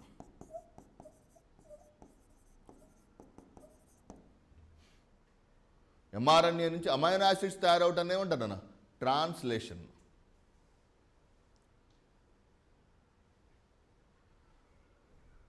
ఓకే, సో రేపు దీనికి సంబంధించిన అప్లికేషన్ ఎంఆర్ఎన్ఏ వ్యాక్సిన్, ఆర్ఎన్ఏ మొత్తం రేపు డిస్కస్ చేసుకుందాం. మనం will try to have 1.5 hour long session exclusively for RNA. RNA discuss చేసుకుంటే ఎస్ఏఆర్ఎన్ఏ సెల్ఫ్ యాంప్లిఫైయింగ్ ఆర్ఎన్ఏ వ్యాక్సిన్ అర్థమవుతుంది, ఎంఆర్ఎన్ఏ వ్యాక్సిన్ అర్థమవుతుంది, ఆర్ఎన్ఏ ఇంటర్ఫీరెన్స్ టెక్నాలజీ అర్థమవుతుంది. So these are the important components we are going to discuss tomorrow. రేపు మాత్రం అది ఎప్పుడైతే అర్థమవుతుందో PCR అర్థమవుతుంది, ఆర్టీపీసీఆర్ అర్థమవుతుంది, and real time PCR and RT lamp, reverse transcription. ఇప్పుడు మనం చెప్పుకున్నాం డిఎన్ఏ నుంచి ఎంఆర్ఎన్ఏ తయారవటాన్ని ఏమన్నాము? ట్రాన్స్క్రిప్షన్ అన్నాం. Whereas in the case of RTPCR and RT అంటే రివర్స్ ట్రాన్స్క్రిప్షన్. ఆర్ఎన్ఏ డిఎన్ఏగా వస్తే రివర్స్ ట్రాన్స్క్రిప్షన్, డిఎన్ఏ ఎంఆర్ఎన్ఏగా వస్తే దాన్ని ఏమంటాము? ట్రాన్స్క్రిప్షన్ అంటాం. సో వీటికి లింక్ ఉందన్నమాట. రేపు క్లాస్ కనుక మీరు అటెండ్ అయితే మొత్తం ఆర్టీపీసీఆర్ మరియు దానికి సంబంధించినటువంటి అన్ని అనుబంధమైనటువంటి టెక్నాలజీస్ మరియు vaccine, mRNA vaccine, self amplifying RNA vaccine and RNA interference technologies మనం డయాగ్రామ్స్తో పాటు will have a nice discussion. Okay, thank you. Will continue tomorrow.